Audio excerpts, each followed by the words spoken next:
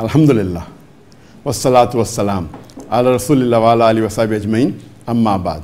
A'udhu billahi minash shaitanir rajim. Bismillahir rahmanir rahim.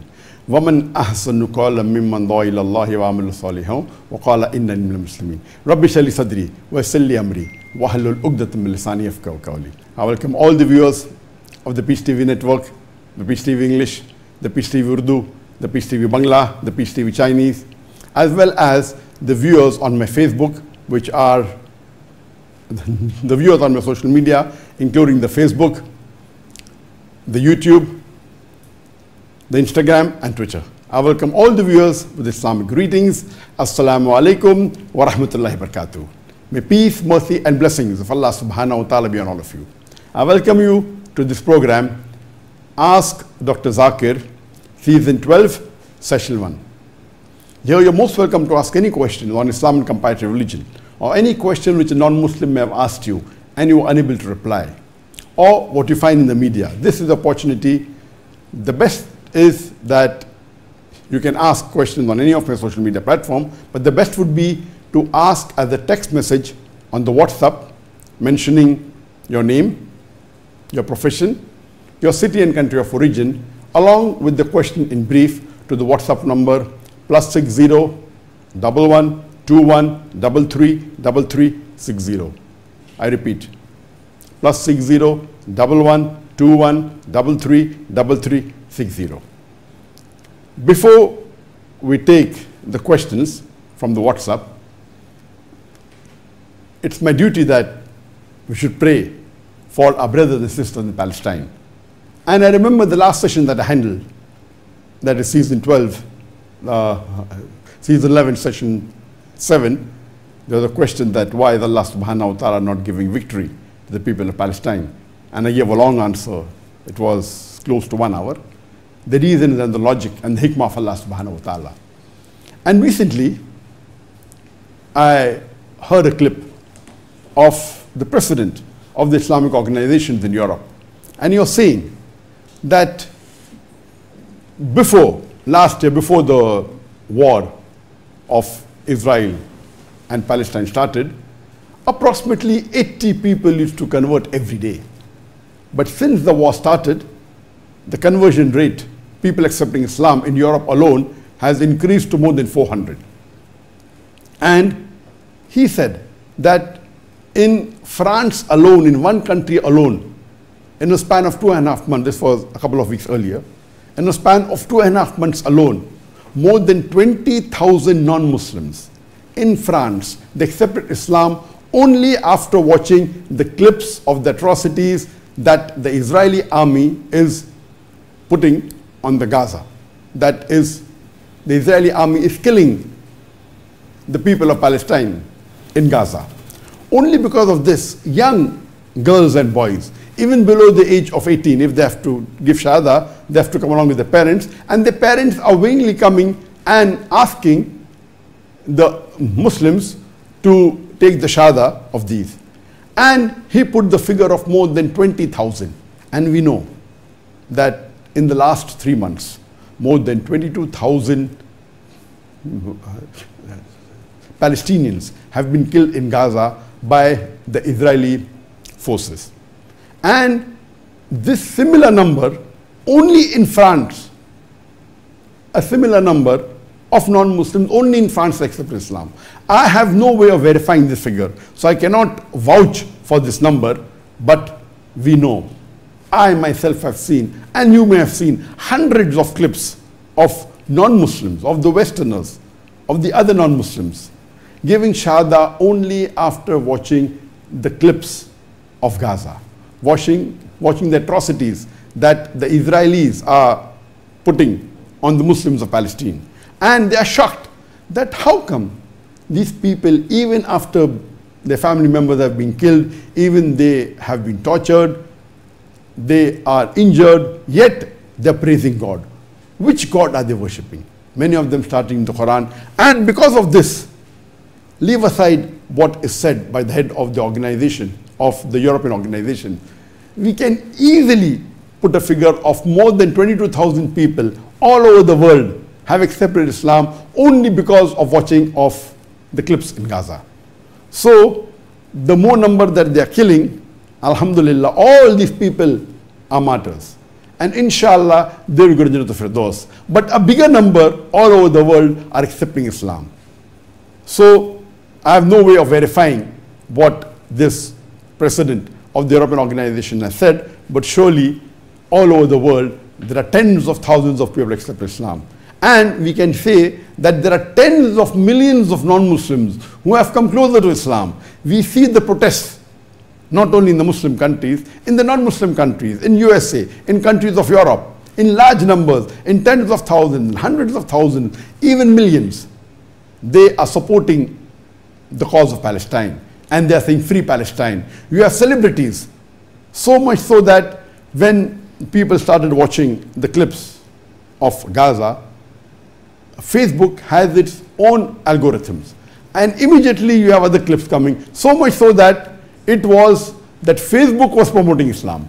So now what they have done, we just got a report a couple of weeks back, they have changed the algorithms and they're trying to avoid people watching the clips of Gaza. Because the way it is built, if you see something, you have similar videos coming. So because of that, those people are influencers and they're making clips on Gaza and supporting the cause of Palestine. Immediately people start watching their videos and the views are going in millions. So Facebook, deliberately they've changed their algorithms so that Facebook doesn't promote Palestine. So this is from Allah. As Allah says in the Quran in Surah Imran chapter number 3 verse number 54, Allah says, Makru makrullah wallahu khairul makirin. They planned and plotted, Allah too planned. Allah is the best of planner. We pray for the Muslims, the brothers and sisters of Palestine, that may Allah subhanahu wa ta'ala give them sabr, may Allah give them strength, may Allah give Jannat al-Firdaus to the martyrs. And we are learning from you what is Islam.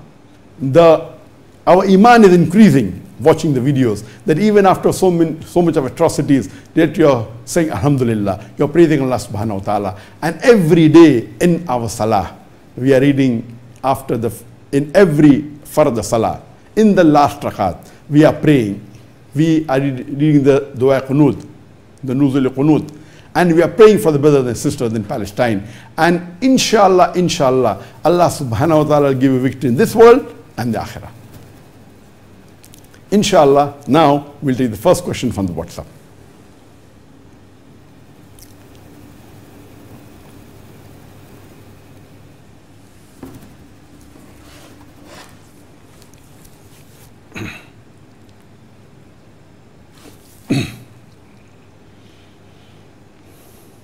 The first question from WhatsApp is from Osama Nazir, profession, student of Punjab University, city Jhelum, country Pakistan. How to do dawah without hurting the feelings of others? If someone is a Muslim and doing something which is prohibited in Islam, then how can we correct him or her? This is a very good question asked by Osama, that how can we do dawah to others, to non-Muslims as well as Muslims, without hurting them?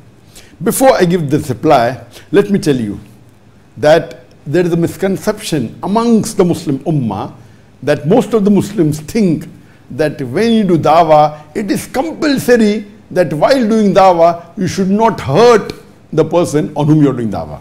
This is a misconception.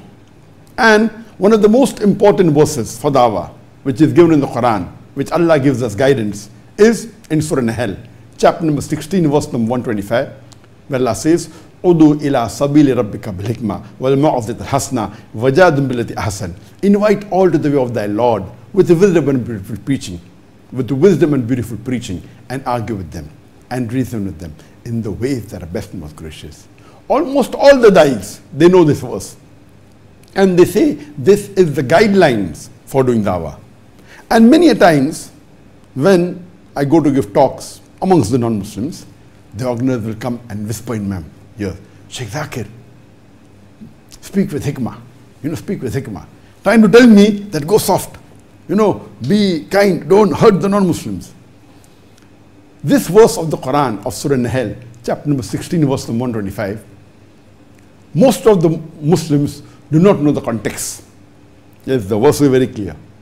that invite all to the way of thy Lord with the wisdom and beautiful preaching, and argue with them and reason with them in the ways that are best, most gracious. So most of the Muslims think wisdom means you have to be soft, you don't have to hurt the person you're giving dawah to, and you should be humble. If you see the context of this verse, and if you read Surah Nahl chapter number 16 verse number 20 onwards, it says 5 verses before Surah Nahl chapter 16 verse 125, from verse number 120, it says that in Prophet Abraham is a beautiful example. He was a model and he was on Tawheed. The Quran says he was not amongst those who associated partners with Allah. And the verse continues that Allah subhanahu wa ta'ala will give him the best in this world and will also reward him in the akhirah. And the verses continue. And it says in verse number 123 that O Prophet, referring to Prophet Muhammad sallallahu alaihi wasallam, that we have given the religion of Abraham, that you worship none but Allah subhanahu wa ta'ala. And then the verses continue, and then it says, Udu ila sabili rabbika bil hikmah. Invite all to the way of thy Lord with wisdom and preaching, and argue with them and reason with them in the ways that are best, most gracious. So in context, this verse is saying that Prophet Abraham is an example. And we know when we refer to the other verses of the Quran, that what did Abraham alayhi salam do? There was a time once to convey the message, to do dawah, he broke the idols. And the mushriks were so angry. They said, who did this? Then they said, there's a boy by the name of Abraham. And they catch him and they ask him, who broke it? He broke all the idols except the big one. So he told, why don't you ask this big idol? He will tell you who broke the other idols. So they said that you know very well, Ibrahim, that the idol cannot speak. So he says that when you know the idol cannot speak and yet you worship the person, yet you worship the idol who cannot speak and cannot protect himself. So you know from context that here hikmah was breaking the idols. Of course, that's not to be done always. So hikmah means wisdom. Wisdom means doing the right thing at the right time. I do agree that most of the time while doing dawah, you should be soft, you should be kind, you should be humble, but that doesn't mean only being humble is correct, only being soft is correct. Sometimes you have to be firm. Many a times a father is cruel to be kind. If his son wants to jump from the 10-story building saying I'm a Superman, and if the father tells nicely to his son, do not jump, he may have to slap him so that he doesn't jump. So similarly in dawah, depending upon the situation, I do agree most of the time you have to be soft, you have to be humble, you have to be kind, but sometime in a debate, when you're debating, you should be tough. So depending upon the situation, so please get this right, that it's not necessary that while doing dawah, you should never hurt the person who you're giving the message to. Sometimes to deliver the message, hurting may be the best. And that's what Ibrahim alayhi salam did. Not always, but in that situation. To prove his point, he had to do that. Now coming to your question, that if a Muslim is doing something which is haram, how will we correct him without hurting him? Now this comes into Islah. Islam means conveying a message to a Muslim. The word Islam means to repair, to improve. When you're making a Muslim a better Muslim, it's called Islah. And dawah is the more appropriate word used when you are speaking to non-Muslims, calling the non-Muslims towards Islam. But both these words are interchangeable. This reminds me of hadith of the grandsons of Prophet, Hussein, Hassan, may Allah be pleased with them, that once when they see an elderly man who was not performing wudu correctly, so they don't go and tell him that the wudu you're doing is wrong. They tell him that please can you observe both of us, that which amongst us is doing wudu properly. And they start performing wudu. So the old man, when he sees these young children performing wudu, he realizes that the way he was performing wudu is wrong. So this was hikmah of Hussein and Hassan, may Allah be pleased with them, that They corrected the elderly man, being young children, with hikmah. So, depending on the situation, the hikmah demands how well do you correct. So, depending upon the situation, you may have to be soft, sometimes you have to be tough, sometimes you have to be kind, sometimes you have to be rough. But most of the time, a dai should be soft, should be humble. It is more important to win over the enemies than to defeat them. As Allah says in the Quran, in Surah Fussilat chapter 40 verse number 34, that repel evil with good. You may never know the person who is your enemy, he'll become your friend. So these are the rules of dawah. And how you do it? It is hikmah. That when you see something wrong being done, you don't just snap at the person, don't just bombard and tell him that you're doing haram, you're doing wrong. It will put him off. So how well do you correct him? How well do you do? I gave you an example of the grandsons of the Prophet. So in this way, the more important thing is that you have to deliver the message.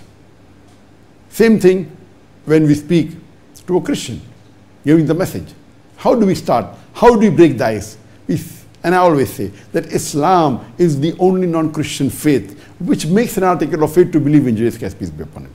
And one of the beautiful rules and master key of dawah, Allah says in Surah Imran, chapter number 3, verse number 64, it says that قُلْ يَا أَهْلَ الْكِتَابِ, say, O people of the book, say, O people of the book, تَعَالَوْا إِلَىٰ كَلِمَةٍ سَوَاءٍ بَيْنَنَا وَبَيْنَكُمْ, come to common terms as between us and you. Which is the first term? Allah na'budu illallah, that we worship none but Allah. Wala nushrika bihi shay'an, that we associate no partners with him. Wala yattakhiz abadun abadan arbaban min dunillah, that we erect not among ourselves lords and pit other than Allah. Fa in tawallaw, if then they turn back, faqul shahadu, say bear witness, bi anna muslimun, that we bear witness that we are Muslims bowing all to Allah subhanahu wa ta'ala. So here one rule is, it is better to speak about the commonality than the differences. So when you see something wrong happening, first you talk about the commonalities. So when you see the Christian doing shirk, instead of directly pointing out the shirk, you come to the commonalities. Islam is the only non-Christian faith which makes an article of faith to believe in Jesus Christ, peace be upon him.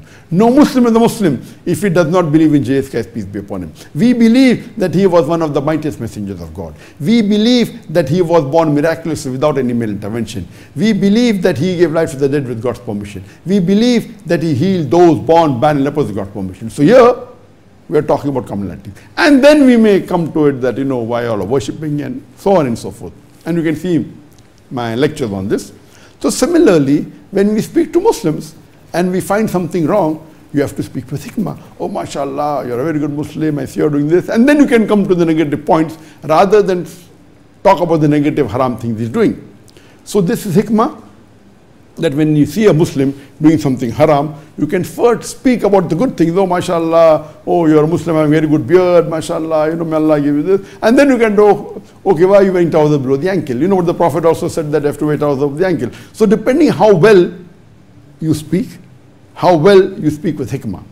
But as I told in the start, hikmah doesn't always mean that you have to be soft. Sometimes you have to be tough. So hikmah means what is the best thing to be done at the right time. Hope that answers the question.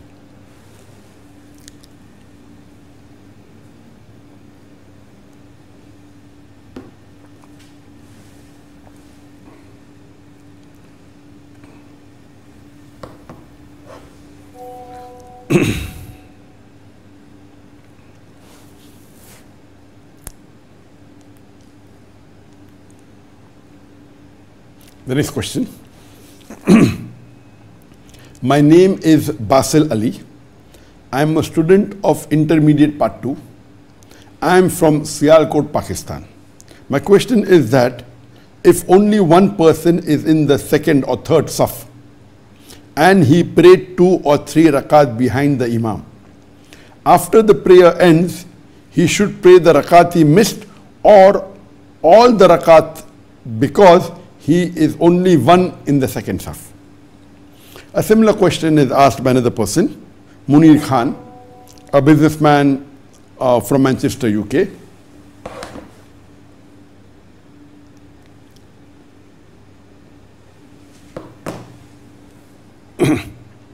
If I enter a mosque for congregational fard salah and the first 3 rows are completely occupied, if I stand alone in the 4th row and no one joins me later, will my salah be valid or will I have to repeat the salah? As far as the ruling on if a person joins the congregational salah and if he stands alone in a row, the last row alone, will his salah be valid or will he have to repeat the salah? The opinion amongst the scholars is divided. According to Imam Abu Hanifa and Imam Malik and Imam Shafi'i, these 3 A'immah, they say that if a person stands alone in a row for a valid reason or not for a valid reason, the salah is valid. The salah is not invalid. So if a person stands alone in the last row with a valid reason or without a valid reason, the salah will be valid.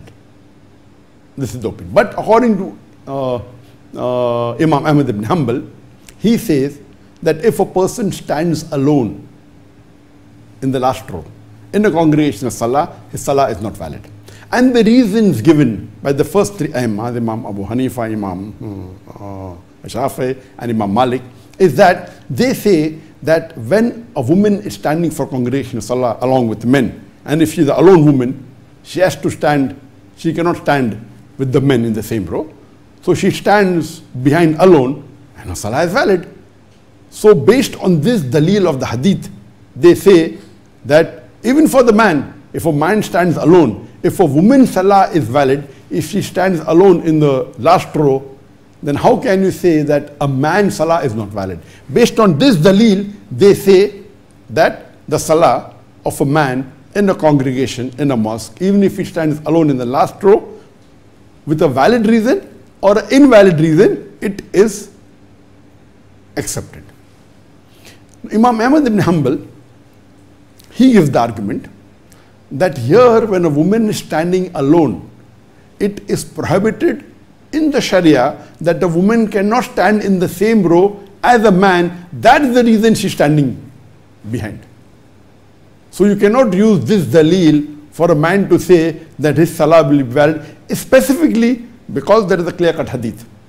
And it's a Sahih hadith that the Prophet said that a man who stands alone in the last row in the congregational salah, his salah is invalid. So based on this hadith, which is very clear-cut, in which the Prophet said that if a man stands alone in a row in the congregational salah, his salah is not valid. So Ahmad ibn Hanbal, may Allah have mercy on him, he said this hadith is very clear-cut, it's a Sahih hadith, and based on this, the salah is not valid. So what should a person do? So if a person sees that there is space in the front rows, and if he stands behind, there is no difference of opinion in the Hanbali school of thought that the salah is not valid.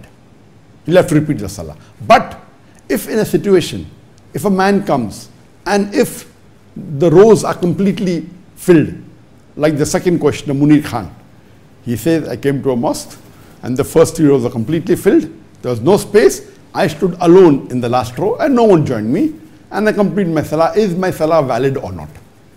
So according to Imam Ahmad ibn Hanbal, that if there are 2 options that can be done, or rather 3 options, that if the rows are completely filled, one option can be that the person can go and stand next to the imam. The second option can be he can tap a person in the last row and ask him to come behind so that he has 2 people in the last row, so everyone's salah will be valid. And the last option is he prays alone in the last row. As far as the first option is concerned, that if a person goes and stands next to the imam, surely it will disturb the imam. Secondly, the Prophet clearly said that in the congregation salah, the imam should be in the front. That is mustahab. So unless there's no place to pray and someone goes, if the complete small musalla or a small mosque is filled, and then if a person stands next to the imam, it's fine. But if the mosque has space behind, why should it disturb the imam? And why should you go against the hadith of the Prophet that the imam should be in the front? So the first option is not the correct option. Second option, if you tap someone from the last row and ask him to step behind, Number one, there will be a gap in the last row. And the Prophet said, they do not leave any gap. Stand shoulder to shoulder and feet to feet. Do not leave any gap for the Satan. So someone steps behind, there will be a gap. And if you close the gap, so the full row will be shifting and will disturb the full last row. Plus the additional point, the person who comes behind, you are degrading his position. From the third row, he is coming to the fourth row. And the Prophet said, the front row get more sawab than the back rows. So imagine you're tapping the person for your benefit, you are degrading the salah of somebody else. So the right opinion is that if the rows are completely filled and there's no option and you come later, so here you apply the ruling of the Prophet. The Prophet said, you follow Islam as much as you can. And now, if there is no way you can join the last row because it's completely packed. So in this situation, if there is no other option, if you stand in the last row and you pray, your salah is valid. And if you see the arguments of all the various scholars, you agree that the view of Ahmad ibn Hanbal that you should not pray alone unless there is no option, and if all the rows are filled up, then if you pray behind, then your salah is accepted. Otherwise, you'll have to repeat the salah.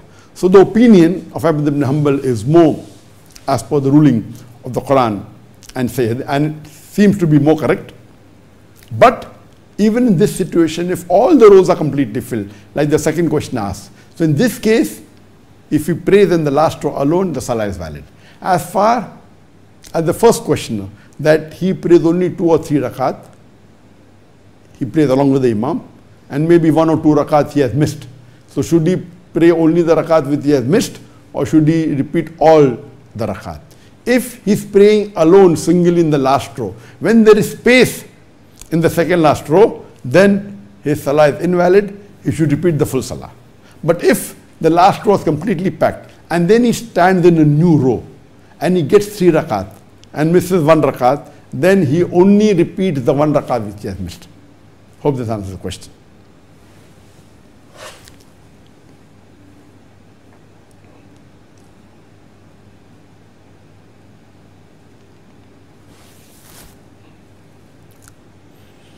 The next question. A student from Abbottabad, Pakistan. I have a question that if a person has committed many sins like that of zina at teenage, will Allah forgive him? And how will that person know that Allah has forgiven him? If many people have inappropriate videos of that person, will Allah protect his image, personal dignity in this world? The question posed by a student from Pakistan that if he had done zina in his teenage and later on he repents, so will Allah forgive him? How will he come to know that Allah has forgiven him? And if people have taken some videos and inappropriate things, how will Allah protect him from that? Number one, if you do any sin, especially if it's a major sin, then it's compulsory that you have to ask for forgiveness to Allah subhanahu wa ta'ala, and you have to repent. And there are 5 criteria for repentance. When you repent for any major sin that you have done, or any crime that you have done, any sin you have done, number 1, you have to agree it is wrong. Number 2, you have to stop it immediately. Number 3, not to do it in future. Number 4, ask for repentance. And number 5, undo it if you can. For example, if you have stolen some good, you have to give it back. If you cannot undo it, it's different. But number 1 is agree it is wrong. Number 2, stop it. Number 3, don't do it in future. Number 4, ask for repentance. And 5th one is if you can undo, you undo it. So if you have done zina, which is a major sin, according to Imam al-Dhabi, it is the 11th major sin in Islam. So if you have done zina, and now that you have realized it is wrong, I'm sure you have repented, inshallah Allah will forgive you. Regarding the question, how will you come to know whether Allah has accepted your forgiveness or not? If you repent sincerely, inshallah Allah will forgive you, and that's the promise of Allah. There are various hadith. Allah says that all my servants who sin the full day, and when they repent in the night, I forgive them. All my servants who sin the full night, and when they repent in the morning, I forgive them. And there are various hadiths in which the Prophet said that there's 1 hour during the last 1/3 of the night where Allah descends to the lower heaven, and He says that, is anyone who like to ask anything? And if you ask for forgiveness, Allah will forgive you. So, and Allah promises, Allah says in the Quran, in Surah Nisa, chapter 4, verse 48, and in Surah Nisa, chapter 4, verse number 116, that if Allah pleases, He may forgive any sin. But the sin of shirk, He'll never forgive. If Allah pleases, He may forgive any sin, but the sin of shirk, He'll never forgive. He will never forgive, because the person who has committed shirk has gone far away. He has committed a heinous crime. So if Allah can forgive shirk, which is the biggest sin, if you ask for forgiveness, so zina also He'll forgive. The criteria for Allah accepting is that your sincerity. And if you stop it, Allah has accepted it. If you ask for forgiveness, if you're doing that sin and you stop it, you don't do it again, Allah is forgiven. Now, regarding a third question, that if someone has taken inappropriate videos of yours and makes it public, how will Allah subhanahu wa ta'ala, will a sin be known to the people or not? The general rule in Islam is that if you do a sin, you should not publicize it. If you have done a sin, don't tell to others. You repent, you don't have to tell about the sin to others. So best is you try and hide it. But when you ask for forgiveness, there are 2 types of forgiveness. One is called as maghfirah. That is, Allah forgives your sin, but your sin is written down in your deeds. Maghfirah means Allah forgives your sin, but your sin is written down in your deeds that you have done. And on the day of judgment, Allah will ask you about the sin you have done, but Allah will not punish you. That's called maghfirah. That's called maghfirah. The other is afu. Afu means Allah subhanahu wa ta'ala forgives your sin and does not even record that sin. The sin which you have committed, Allah completely erases it. It is not mentioned in the records. Allah will not question it about to you on the day of judgment, and Allah has forgiven it. And there are levels that Allah subhanahu wa ta'ala will not let other people also know about it. So depending upon how well you repent, it's possible for Allah that, okay, Allah forgives you, yet your deeds will be known to others, or Allah will question you on their judgment. If you repent very sincerely, and Allah, if He does afu to you, that is the reason our beloved Prophet ﷺ said that during Laylatul Qadr, when Hazrat Aisha, may Allah be pleased with her, when she asked that what should she recite during Laylatul Qadr, so the Prophet said, even if you recite the dua, that of asking Allah for forgiveness, Allahumma innaka afuwan tuhibbul afwa fa'fu anna. That means, oh Allah, you are the one to forgive. You love to forgive, so please forgive me. If you repeat this dua the full night, that itself is sufficient. Because you're asking Allah, oh Allah, you are the one to forgive. You love to forgive, so please forgive me. Allahumma innaka afuwan tuhibbul afwa fa'fu anna. So here the afwa that's mentioned here is a higher level of forgiveness, where Allah forgives and erases the sign of your sin also. So, and Allah on a high level even hides it from the people of this world. And even in the hereafter, people don't come to know about it. So we pray to Allah subhanahu wa ta'ala that may He forgive our sins, and may He do afwa. That means He forgives and completely erases the record, and may He grant us the Firdaus.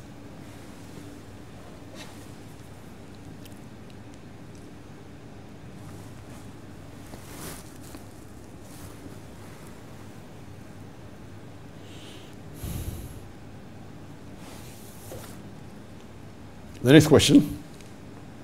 Assalamu alaikum, sir. Wa alaikum assalam wa rahmatullahi wa barakatuh. Myself, Qasim Jafar. I am a student. I am from Assam, India. What is the minimum period of time to sell a share after purchase so that it will be halal? Jazakallah khair. Regarding the question that what is the minimum time period you can sell a share after purchasing so that it is halal. Point number 1, when you buy from the stock market, you should first identify that the shares you are buying is Sharia compliant. And this question was asked to me maybe a year back, and I gave the reason, and the answer is more than half an hour, that there are 5 criteria that you look into it before you buy a share of a company, that the core activity should be Sharia compliant, and the debt ratio should be less, and various reasons. I don't want to repeat the full answer. But first you have to see to it that the share you are buying is Sharia compliant. It fulfills the criteria of Sharia compliance. Now, once you buy Sharia compliant share, your main purpose is that you are a shareholder and you want to be part of the profit. So generally, when you buy a share, you should not buy the share for speculation or gambling. Some people buy because, okay, now let's see the market goes up, I'll immediately sell it, and they buy the shares in the morning, sell it in the evening, they buy this share today and sell it tomorrow. You don't open a company in the morning and shut it down in the evening. You don't open a company today and shut it down after 2 days. So when you're a shareholder, you are owner of the company.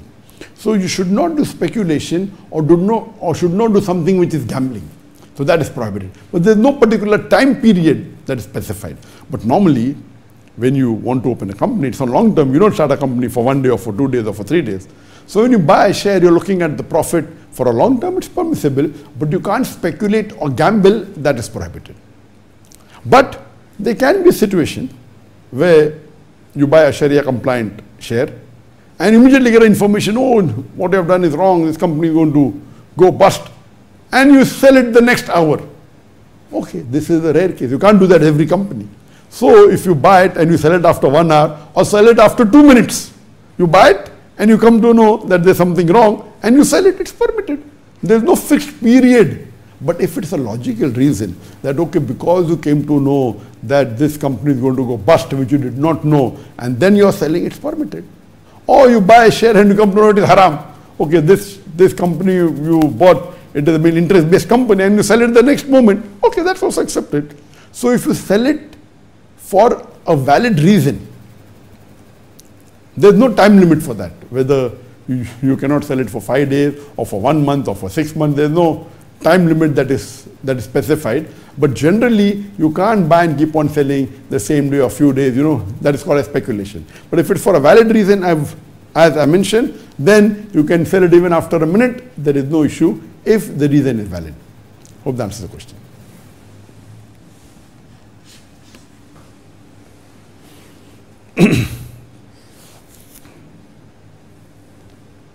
You have on the Facebook Muhammad Jewel, Muhammad Kamal, Muhammad Yasir,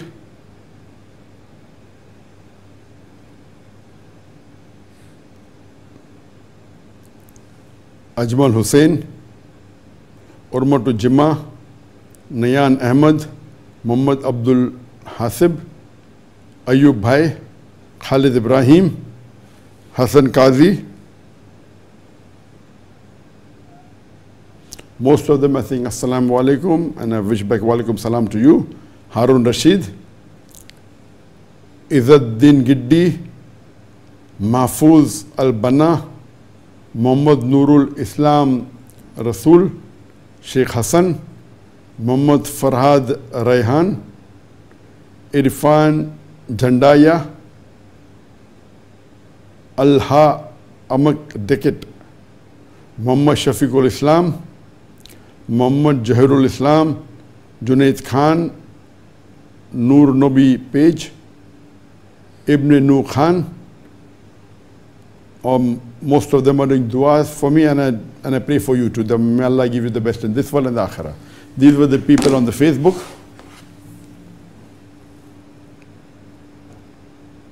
You have many brothers and sisters on the YouTube.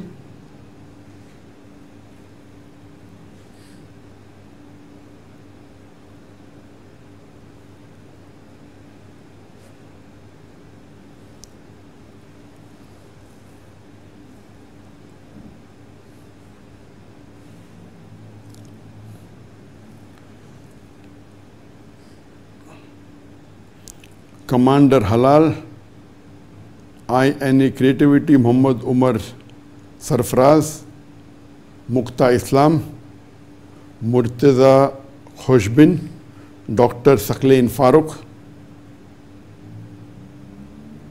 शानजी, Jamilur Rahman Farooqui,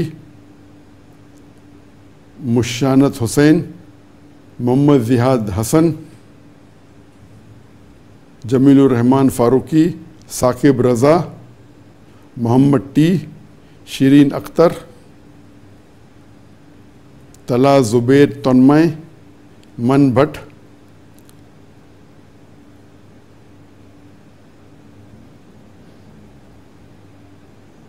Mohammad Jihad Hasan. They are saying assalamu alaikum wa alaikum salam. They are doing du'as for me. I pray for you too.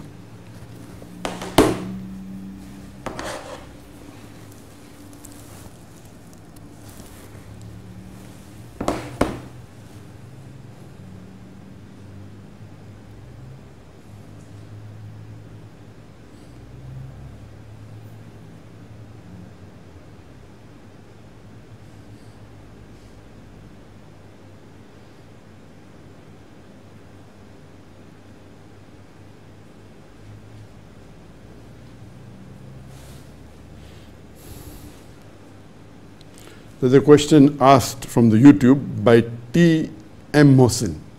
If Allah is the curer, why the probability of curing the pain by paracetamol is so high? T.M. Mohsin is asking that if Allah is the curer, He is the one who gives shifa, then why is the probability of curing with paracetamol so high? Because Allah subhanahu wa ta'ala says in the Quran, in Surah Nahl, chapter number 16, verse number 43, and Surah Anbiya, chapter number 21, verse number 7, Fas'alu ahli zikri in kuntum la ta'lamun. If you don't know, ask the person who is knowledgeable.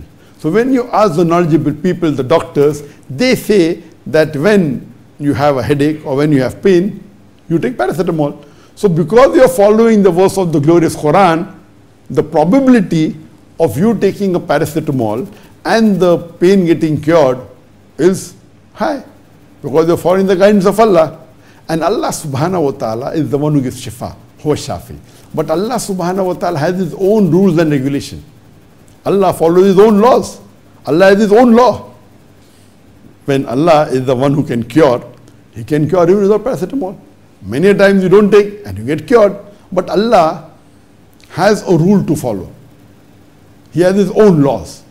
So when Allah is mentioned in the Quran, you ask the person who's expert, you ask the expert, and it's not always a guarantee that if you go to a doctor, you'll be cured. And you know that many a times you go to a doctor and your pain doesn't subside. He gives you a tablet, it doesn't subside. He gives you an injection, it doesn't subside. So final one who cures is Allah. But the zariya, the way, the path is which you choose. And even if you choose the wrong path, maybe Allah will let cure. Like Allah says, He gives many of the unbelievers rope to go to and fro. So the thing is, Allah is testing you. That are you following the guidance of the Quran or not? So if you have pain, Allah is the one who gives shifa. He is the final one. But He will say, okay, fine, do you follow the guidance? Do you go to a doctor? Or a doctor has told you that if you have a headache, you take a tablet, a paracetamol, or Crocin, or you may take Panadol or Panadol Extra, you take it and you get cured. But it's not 100% guaranteed. That's the reason many a time the doctors say that we have done all we can, now only God can save you. So they know that science is limited, but yet there are miracles. The doctor has told that, fine, now you will not live for more than 2 weeks. And you find that years have passed and yet you are alive. So the final one is Allah subhanahu wa ta'ala. He is the one to cure. But the zariya, the pathway, have you followed it or not, depends upon you. And yet, even if you disobey, many a times Allah gives you rope. Okay, let's see. You want this? I give you. You want money?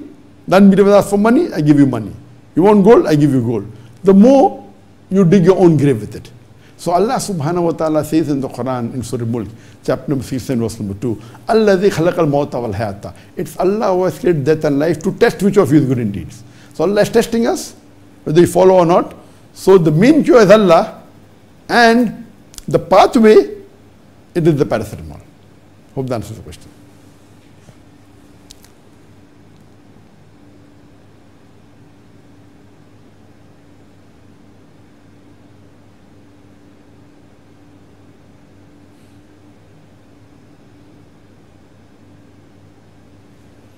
There's a question on the YouTube from Farha Reward. Assalamu alaikum. Wa alaikum assalam wa rahmatullahi wa barakatuh. I am a new revert to Islam. How I can encourage my family to accept Islam too?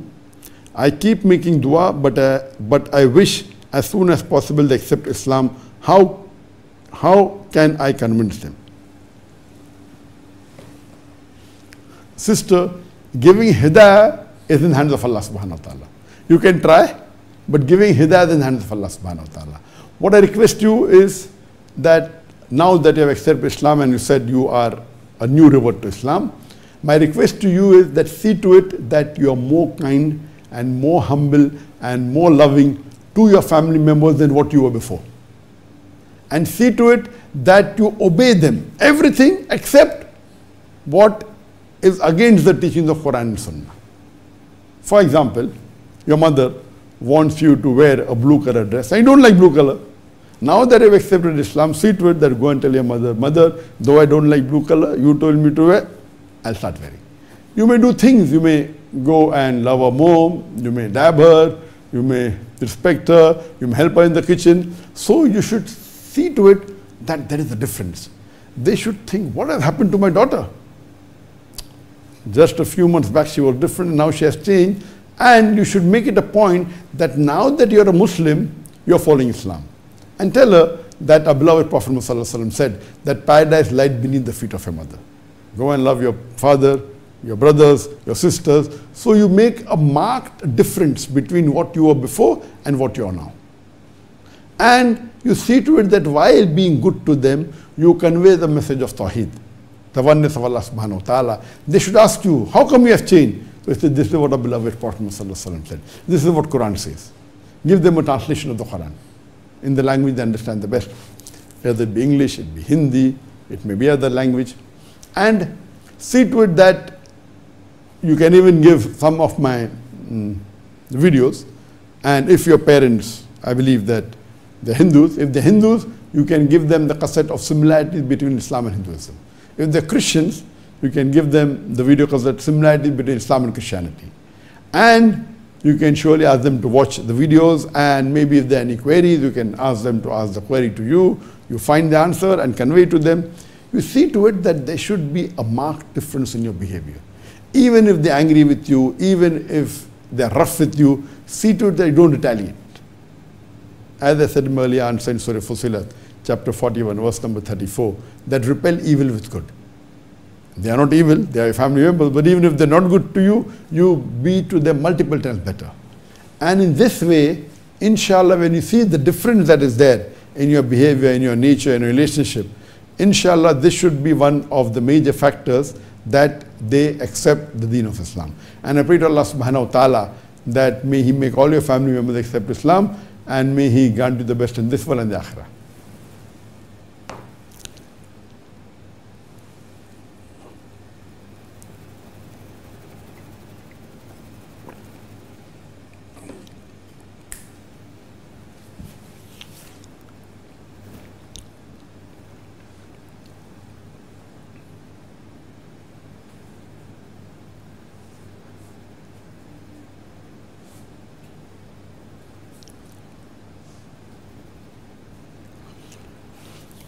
There's a question asked by Shireen Akhtar on the YouTube.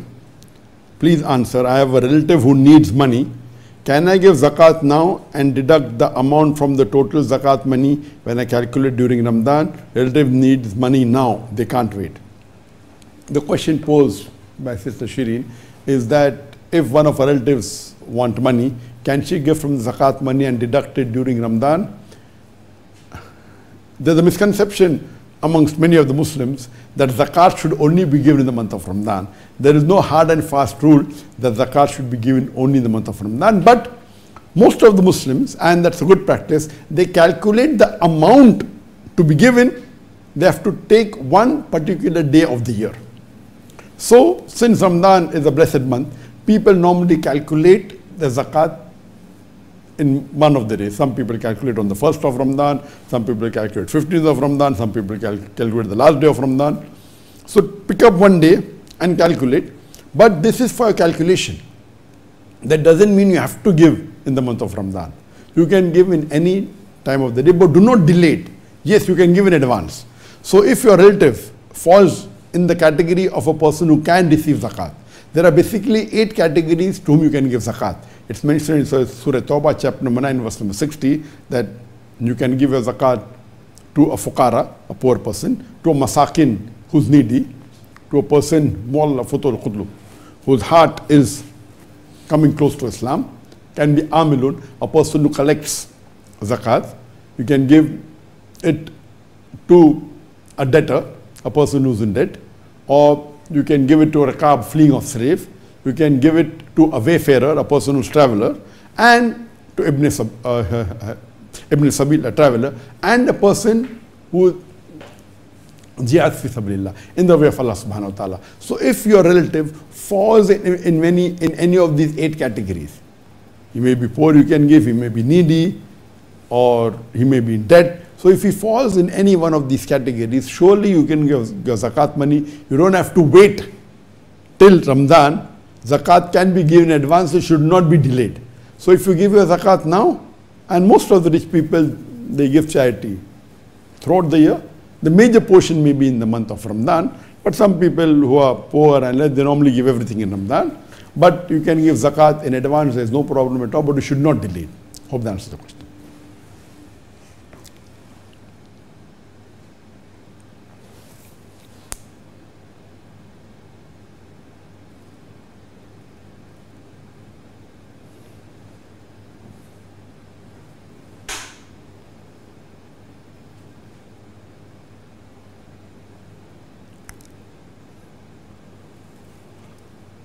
Assalamu alaikum, sir. Is it allowed in Islam to talk to a girl I like?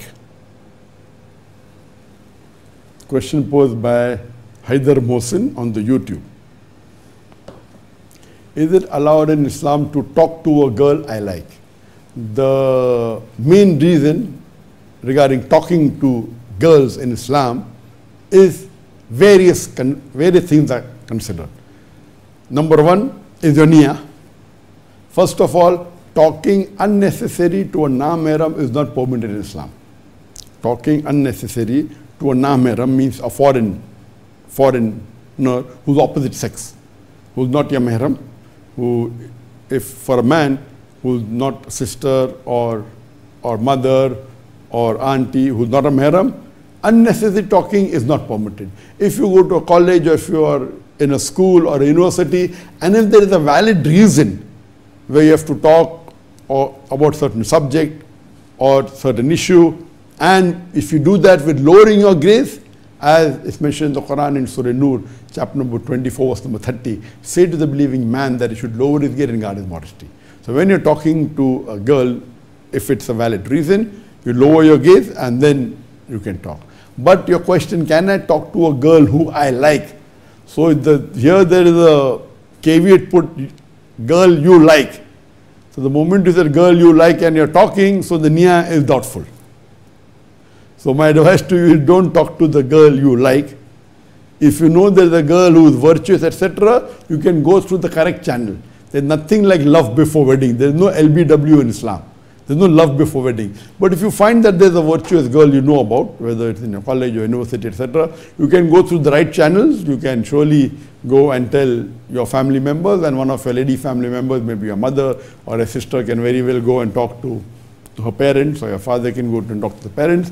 Right channel is there. There's nothing like love before wedding that you have to talk to her and come to know her better, etc. When there is a proper meeting arranged, that if they feel that okay, the matter can be thought whether it's worth marrying or not, you can have a meeting with the mahrams along and then you can talk.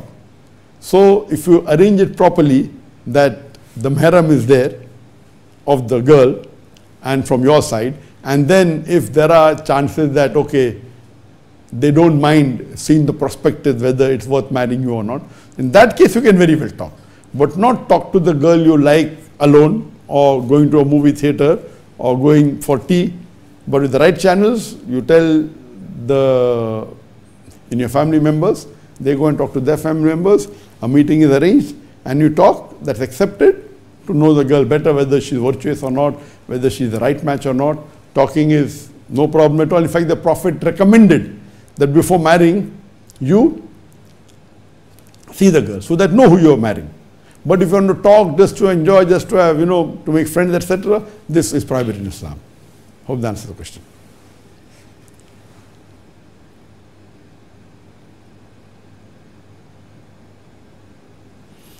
The question posed from YouTube, Jamilur Rahman Faruqi. My name is Jamil from Nuristan, Afghanistan. What are the hijab parts for men and women? What the questioner wants to ask is mainly what is the satar?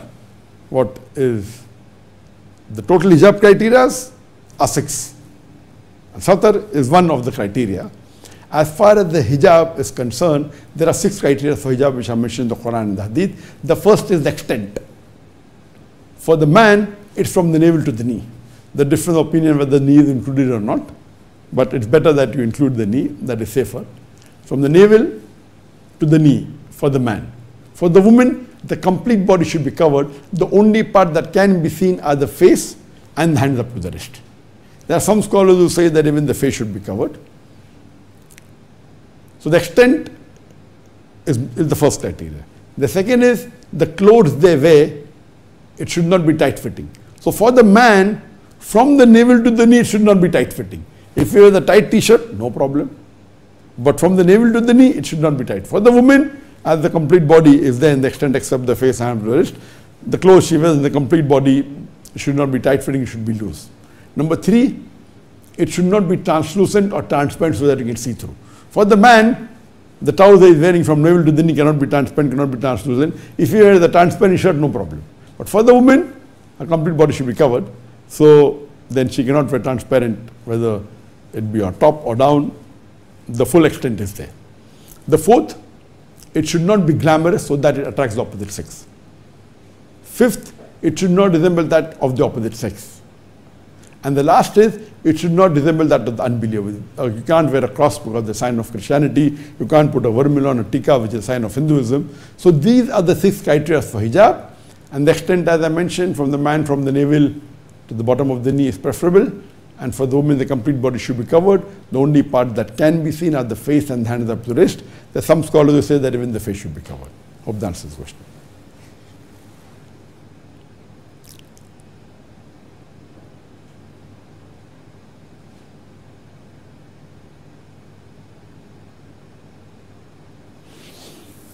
Another question from the YouTube, Morteza Khushbin.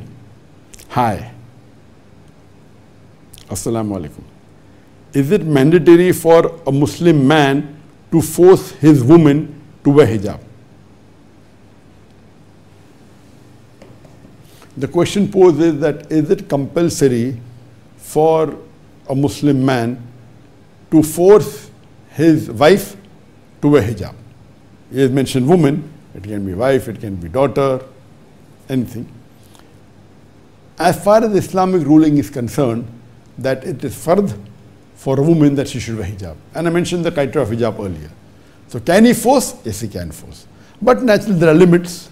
The best is to educate your wife or your daughter that wearing hijab is fard. You can give her books, you can give the fatwas, you can quote the hadith, you can quote the Quranic verses. But if she doesn't agree, can you force? You can force to the extent that you're permitted. So if she's a daughter, you can tell her, okay, fine, you better do hijab, or I'll not give pocket money, or whether you use emotional force or whether you use economic force. See to it that you can try a level best because it's a fard. So for a parent to see to it that if a child is doing something haram, the parent has a right to force. Similarly, as far as the husband is concerned, the husband can force, but best is to do it with hikmah, and or you can give ultimatum that this is, I want my wife to do hijab, it's very important, and you can try and convince. If not, there are stages, as the Quran says in Surah Nisa chapter 4, verse number 35, that warn her, then stop sharing the bed. The various ways how Quran has given. So best is the hikmah, that you convince the women folk in your family. If not, yes, you can use economical pressure, you can use emotional pressure, as long as you're trying to convince them to do something which is fard.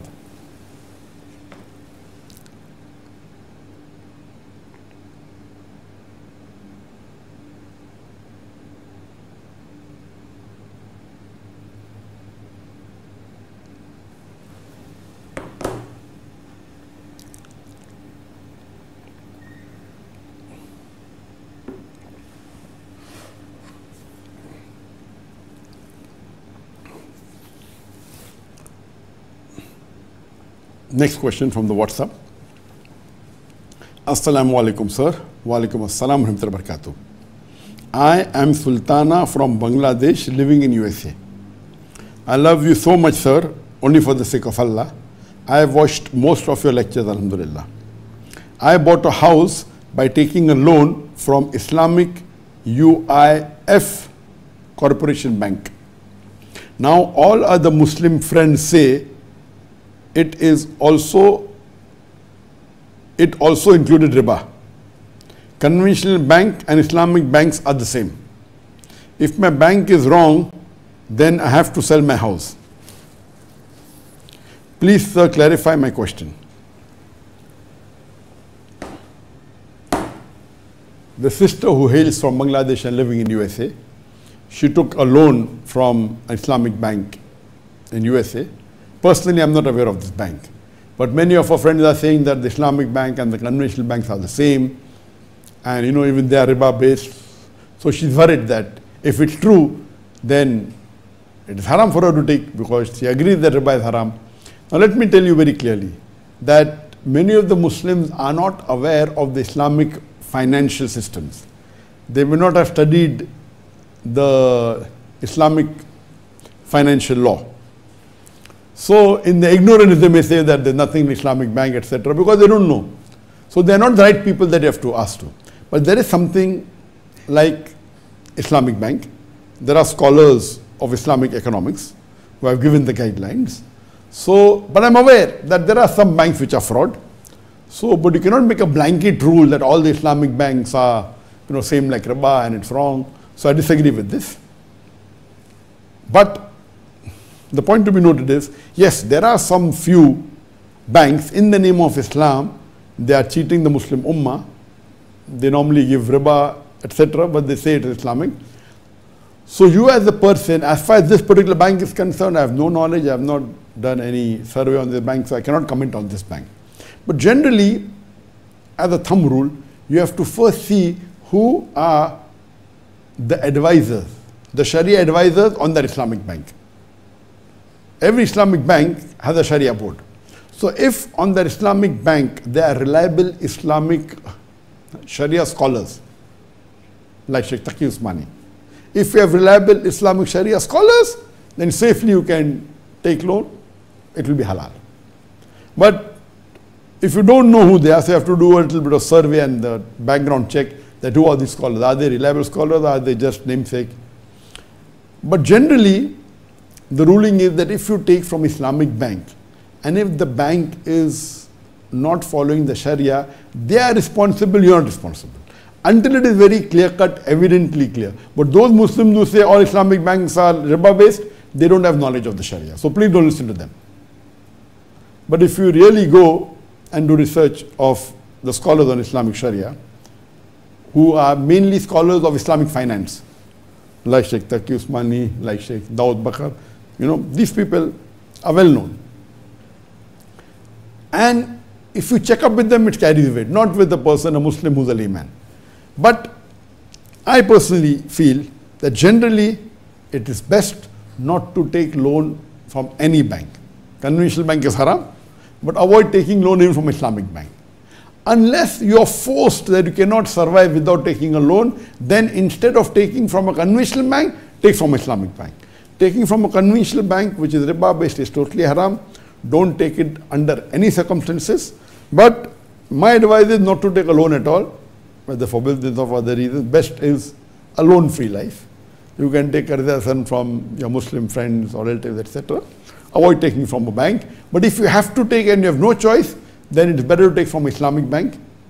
And inshallah, it's safe. And if the bank does something which is not Islamic, They'll be responsible, not you. Hope that answers the question.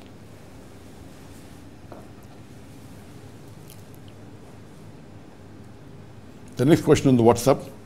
I am Tanbin Firoz from Chittagong, Bangladesh. Why you want Farik Naik and your daughters to become Dai over studying medicine? Tanbin has asked a good question, that why do you want Farik Naik, talking about my son, and my daughters to become Dais instead of becoming doctors or taking up medicine? So generally, doctor is a good profession. It's a noble profession. And for the world, it is the best profession. You know, if you go and ask any of the people who are involved in the worldly affairs, the best profession today considered is of a doctor. But as far as Islam is concerned, who's our role model? The messenger is our role model. And the last and final messenger, Prophet Muhammad, peace be upon him. Was he a doctor? And the answer is no. What was he? He was a messenger of Allah. What was his main duty? Dawah. So all the messengers of Allah subhanahu wa ta'ala, they were da'is. And when I met Sheikh Ahmed Deedat, I was inspired by him. And after meeting him, I was in a medical college. I was studying in the second year of medical college. And it was the desire of my parents that I become a heart specialist. And when I met Sheikh Ahmed Deedat, you know, even I wanted to become a doctor. The reason I wanted to become a doctor, because doctor is a noble profession. It saves life. You can do a lot of work on behalf of humanity. You can treat the patient free. You can save their lives. It's a good profession. But when I met Sheikh Ahmed Deedat, I realized that Dai is far superior than a doctor. And Allah says in the Quran, in Surah Fussilat, chapter number 41, verse number 33. The ayah I started the session with, Allah says, وَمَنْ آسَنُ قَالَ مِمَّنْ ضَعِ اللَّهِ وَعَمِلُ صَالِحًا وَقَالَ إِنَّنِي مِنَ الْمُسْلِمِينَ. Who is better in speech than one who invites to the way of thy Lord, works righteousness, and says, I am a Muslim. So this verse of the Quran is very clear-cut saying that the best profession for a Muslim is of a Dai. And all the messengers of Allah subhanahu wa ta'ala, they were Dais. So that is the reason after I finished my medical college, I converted from a doctor of a body to doctor of a soul. It was Shaykh Deedat who inspired me. And the same thing with my children. I want them to take up the best profession. For the worldly people who believe only in the world, for them being a doctor is the best to get respect, etc. But they fail to realize that izzah and zillah is given by Allah subhanahu wa ta'ala. It is Allah subhanahu wa ta'ala, He gives you izzat, He gives you fame, gives you respect, He gives you zillat.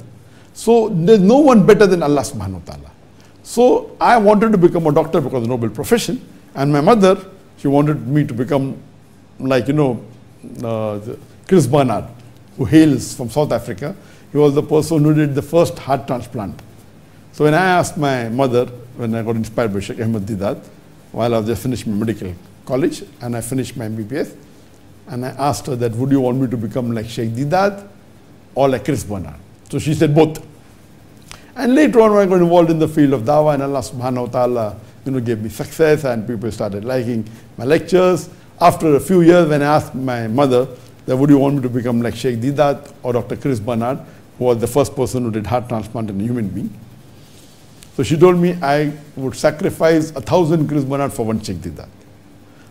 So now my case is such that, my parents, because my father was a doctor, and he felt that, okay, doctor is the best profession, they wanted me to become that. And when I started doing dawah, and Allah subhanahu wa ta'ala gave me success, and they realized that, they willingly supported me. They said, you don't have to worry about your living, we'll take care of you, you continue dawah. And my brother said the same, and my family members said the same. And alhamdulillah, Allah helped me when I started doing business. Allah saw to it that all the requirements were given by Allah subhanahu wa ta'ala directly. So, we as parents, me and my wife, and our goal was common, that, we were dais. I chose a life partner to be dai. And for our children, but naturally we want the best profession. So that's the reason being a doctor is good. It's a noble profession, but nothing compared to a dai. So the best profession for a Muslim is a dai. And regarding fame, regarding izzah, it is Allah subhanahu wa ta'ala. Today, we never became a dai to become famous. We did to serve the religion, to spread the word of Allah subhanahu wa ta'ala, and Allah made us famous. Today, even if I had been the best doctor in the world, I doubt so many heads of state would have met me the way they meet me now. The people who come to hear my lectures, thousands of them, tens of thousands, hundreds of thousands, a million people. It is Allah subhanahu wa ta'ala.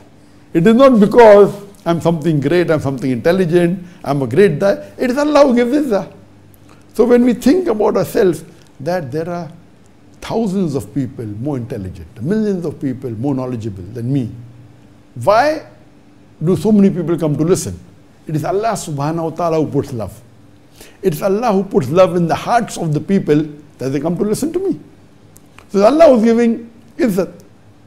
We have met many heads of states. We have met so many personalities. Surely even if I had been the best doctor in the world, I doubt a best doctor meets so many heads of state would like to meet him. They invite us, etc. So it's Allah who gives izzah. But we want our children to become dais, to be successful in this world and akhirah. Not for becoming famous, not for earning money. It's for Allah subhanahu wa ta'ala. You do it for Allah subhanahu wa ta'ala, and He's the best. And that's the reason Allah says in the Quran, Surah Imran, chapter 3, verse 160, if Allah helps you, none can overcome you. If Allah forsakes you, who is then who can help you? So let the believers put their trust in Allah subhanahu wa ta'ala. So we want our children, our son, our daughters to become dais, because that is the best profession. That's the noble profession. And now we know that the last and final messenger, Muhammad sallallahu alaihi wasallam. After that, no messengers will come. But the spreading of the deen continues. Allah is sufficient to spread His deen, but if He utilizes us, then we are grateful to Allah subhanahu wa ta'ala. Allah doesn't require us to spread His deen, the rubbish that we are. Allah Himself is sufficient. Allah is giving us an opportunity to do a Prophet's job and to earn a Prophet's reward. So that's the reason I want my children to become dais, because Allah says in the Quran, doing dawah, part-time dawah is fard on every Muslim. But Allah says in the Quran in Surah Imran chapter 3 verse number 104, let there arise out of you a band of people who invite people to the truth and forbid them from doing wrong. These are the ones who shall attain felicity. Here Allah subhanahu wa ta'ala is talking about full-time dais. How you have full-time lawyers, full-time doctors, full-time businessmen. How many full-time dais do we have? You can count them on your fingertips. What we have in our society, that if your son or children fail once, twice, then you make them Hafizul Quran. Why should we want the rejects of society to present the deen or become Hafizul Quran? We should let our best people, they should represent the deen. That's the reason I never wanted any of my children. Yes, I saw to it that they got the education which is required. All my 3 children, they passed A levels from IGCSE, and I believe IGCSE, which is the Cambridge board, if you do A levels, it is sufficient for a human being to have the worldly knowledge. Then you can specialize. So they did the bachelor's, all my 3 children, bachelor's in Islamic studies, my daughters, and my son in Sharia. And then later on, now all 3 are doing masters. Inshallah, they will complete very soon. My son maybe in a month's time, and my daughter in a few months' time. And inshallah, I want them to be PhDs, not doctor of medicine, doctor in the Islamic studies. I want all 3 of them. But with all these studies, with all these degrees, main thing is Allah's help. You cannot become a dai by having a degree of bachelor's or master's or PhD. But Allah's help is most important. So I pray to Allah subhanahu wa ta'ala that may Allah help them. What we could not acquire in our life, like I don't know Arabic as a language, I thought to it that my children, all 3 of them, they learned Arabic at a young age and they know Arabic very well. I am not Hafiz al-Quran. I thought that all my 3 children are Hafiz al-Quran. So I would say that the upbringing, as far as the upbringing is concerned, the childhood is concerned, or till the teens, all 3 children of mine, they are thousands of times better than what I was when I was a child, or when I was in the teens. I started dawah after I met Sheikh Ahmad Didat in 1987. I was at the age of 22 years. That's the time I started doing dawah. MashaAllah, by the time they reached 22, they were Hafiz al-Quran in Arabic as a language, that completed their bachelor's, alhamdulillah. So we want to see to it that what we felt was lacking in us, we are giving to our children, and we want them to be da'i so that they're successful in this world and the akhirah. And that should be the aim of all the Muslims, that number one is success in the akhirah.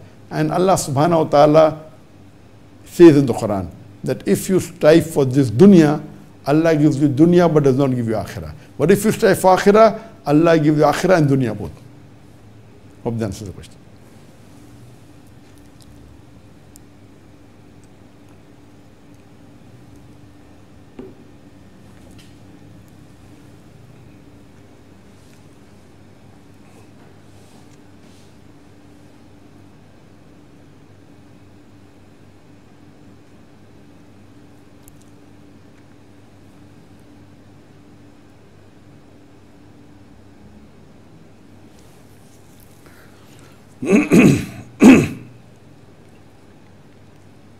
There's a question from Ifat Ara on the YouTube. I am a Muslim, but I am in a relationship with a Hindu boy. He is not ready to accept Islam, but he confirmed me that I can stay with Islam. The question posed by a Muslim girl that she is in a relationship with a Hindu boy.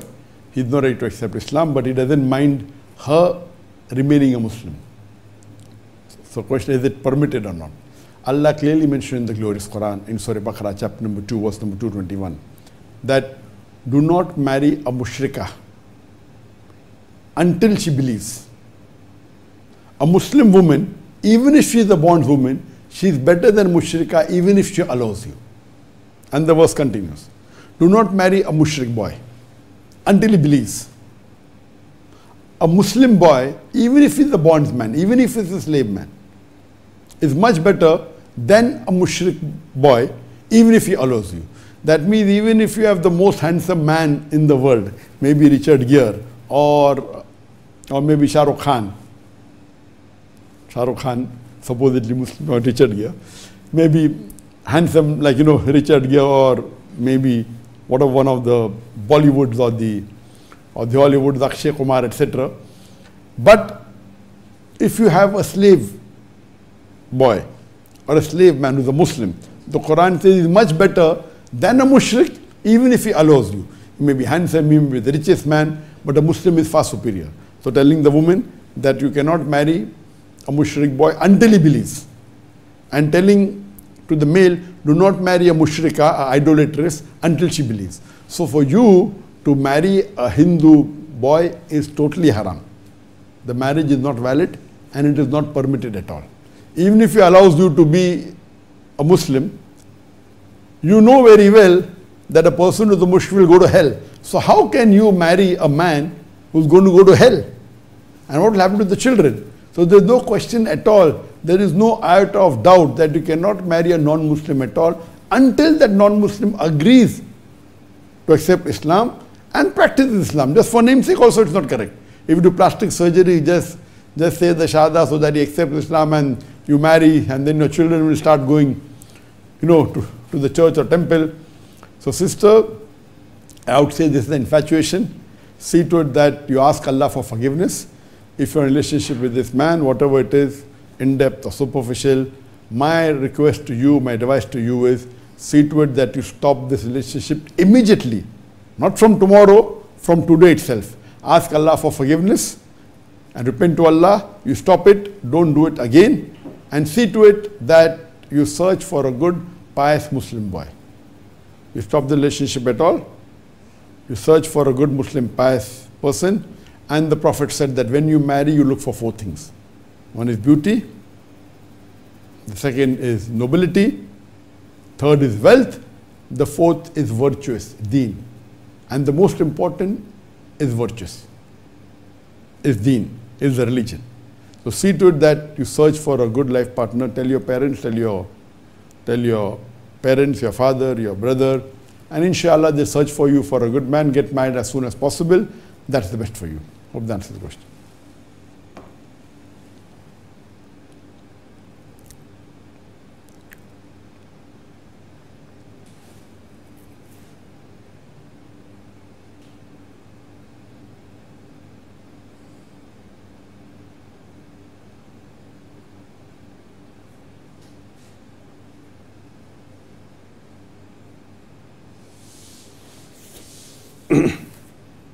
There's a question from the YouTube by Jarsin. Assalamu alaikum, sir. Wa alaikum assalam. I can see that you wear a blazer and tie. As far as I know, this kind of clothes are from Western culture. So can it be worn? The question is that you've seen me wearing a blazer, a suit and a tie, and according to you, this is a Western culture clothes, so can you wear it? I just answered in the previous question the 6 criteria for hijab. And one of the criteria is you cannot wear clothes that which resemble of the non-Muslim. So coat and tie is not a sign of any religion. Yes, the Westerners wear more, so there's no hadith saying don't wear clothes of other culture. It says don't wear clothes of other religion. So you cannot wear a cross because cross is a sign of Christianity. You can't wear a vermilion or a tika, it's a sign of Hinduism. So you cannot wear those which are signs of other religion. But as far as culture is concerned, if that cultural cloth goes against the Sharia, you can't wear. For example, in the Western world, many people wear shorts. But in the Islamic Sharia, I said the satar is from the navel to the knee. So wearing short is haram. So you cannot wear shorts in the public, it's haram. But wearing a suit and a tie, it's mubah. Many people have a misconception that tie is a sign of cross. Nowhere in the Bible it is mentioned that tie is a sign of cross. In fact, if you read the Encyclopedia Britannica, it says that this was initially worn from Bosnia because to tie the clothes what they wore in the whole country, then became a fashion. So this is just fabrication by some of the Muslims saying that tie is a sign of cross. It has no reality. Tie is not a sign of cross. It is a cultural dress, yes, worn by the Westerners. I specifically wear a suit and a tie because I want to be more comfortable with the non-Muslim. I'm a Dai. So what I do, so that people should not think that I'm outdated, so I wear a suit and a tie, which is mubah. You don't get any plus point for that. But at the same time, I'm wearing a cap, which is a sunnah. It's a sign of a Muslim. And I'm keeping a beard. My trousers are above the ankle. Normally, you never find people wearing suits with trousers above the ankle. So I'm doing the sunnah, I'm doing the faraid also, keeping a beard, wearing the trousers above the ankle, I'm wearing the sunnah, the cap. So it's a blend. And many a time, you know, it may look like a joker. Oh, who's the joker looking person wearing a suit and a tie and a kofia and a topi and a cap? So many a times people start, okay, let's listen to this person. So this is one of the ways to break the barriers, to open the doors for dawah. Oh, why are you wearing the cap? It's a way. So I wear it because I'm a Dai. I personally don't like wearing a suit and a tie. So when you see me at home, I wear kurta pajama. When I go out, I wear pant and shirt. Most of the time when I wear suit, it's mainly for dawah purpose. If I'm giving a lecture in the audience or now in the studio, having the question and answer session. So non-Muslims, when they listen to me, there is no barrier of the dressing. But otherwise, wearing a suit and a tie, it's mubah. But for me, because it helps me to break the barrier and doing dawah, that is the reason I wear a suit and a tie. Hope that answers the question.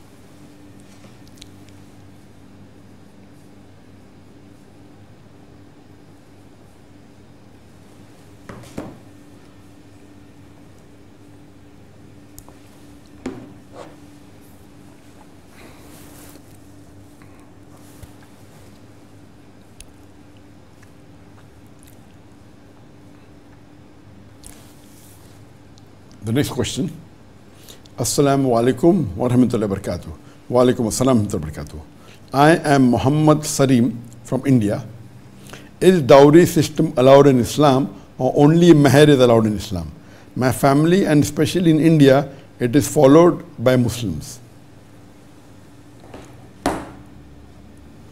As far as dowry is concerned, dowry means a woman, when she gets married, she gives some wealth or money or gifts, which has become a system mainly in India and now present in other parts of the world also, that the woman to get married gives a lot of wealth and gifts to the husband or the family of the husband so that they accept her. This is called as dowry. In Islam, demanding dowry, directly or indirectly, is haram. Islam believes in the system of meher.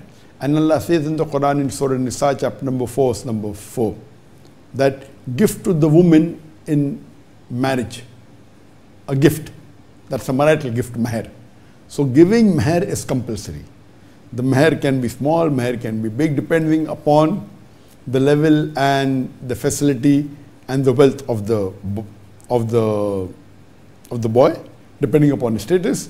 And the would-be wife can demand what she wants. And if the boy cannot afford, he'll say, I cannot afford. So if the woman wants to make it less, depend. So there's no limit. She can even ask for a verse of the Quran as meher. She can ask a mountain of gold. No one can stop her. But whether the husband agrees or not, so a meher is compulsory, as the Quran says, that for a marriage to solemnize, the would-be husband should give meher or stipulate a meher. He can say, I'm giving full now, or part now, part later, or complete later. That's permitted. But the amount what's giving should be stipulated during the nikah nama. But demanding dowry is common in India, and it's become like, it's okay, suppose you're marrying a graduate, then you may have to give 2 lakh rupees as dowry, or if you're marrying an engineer, then maybe 10 lakh rupees. If you're marrying a doctor, maybe 20 lakh rupees, as they are selling herds and cattle in the market field. This is totally prohibited. You cannot give an indication that my son would like to travel in a Mercedes car, indicating you want a Mercedes car for dowry. You cannot say my son would like to live in a 3-bedroom apartment, trying to give an indication to the girl's family that you want a 3-bedroom apartment as a dowry. This is prohibited. If willingly, if the parents of the girl want to give some gifts, it's permitted. But demanding dowry, directly or indirectly, from the girl or from the family of the girl is prohibited in Islam. In fact, it's the opposite. It is the husband, the would-be husband, gives a marital gift to the girl, and when she receives it, she can demand a particular amount. If he can afford, fine. If he cannot afford, either she accepts a lower one, or she goes and finds someone else who gives that amount. And once she gets that amount, it's her property. She can give it to a parent, she can invest. It is not the property of the husband. She can do what she wants with it. And meher is compulsory in Islam, and dowry is prohibited. Asking from the woman is completely prohibited. Hope that answers the question.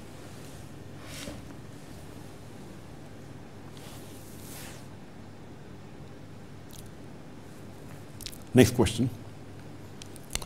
Assalamu alaikum wa rahmatullahi wa barakatuh. Wa alaikum assalam wa rahmatullahi wa barakatuh. My name is, I will not take the name. I am a revert. This is the Hindu revert, asking the question on WhatsApp. Therefore, I didn't take her name. I am a revert. I was born and raised in Delhi, India. I took my Shahada myself last year in the month of December, and I have been researching about Islam since July last year. That means she's studying for more than 6 months, alhamdulillah. I am reading and understanding, trying to get better every day. I started my journey with your videos. They are amazing, and it explains everything in such a beautiful manner. Jazakallah khair. It is important that I have to contact you and disturb you. Please, if you could help me in this matter. I have been trying to get my official Shahada certificate in Delhi, but nobody is providing that. Not just Delhi, but some other states as well.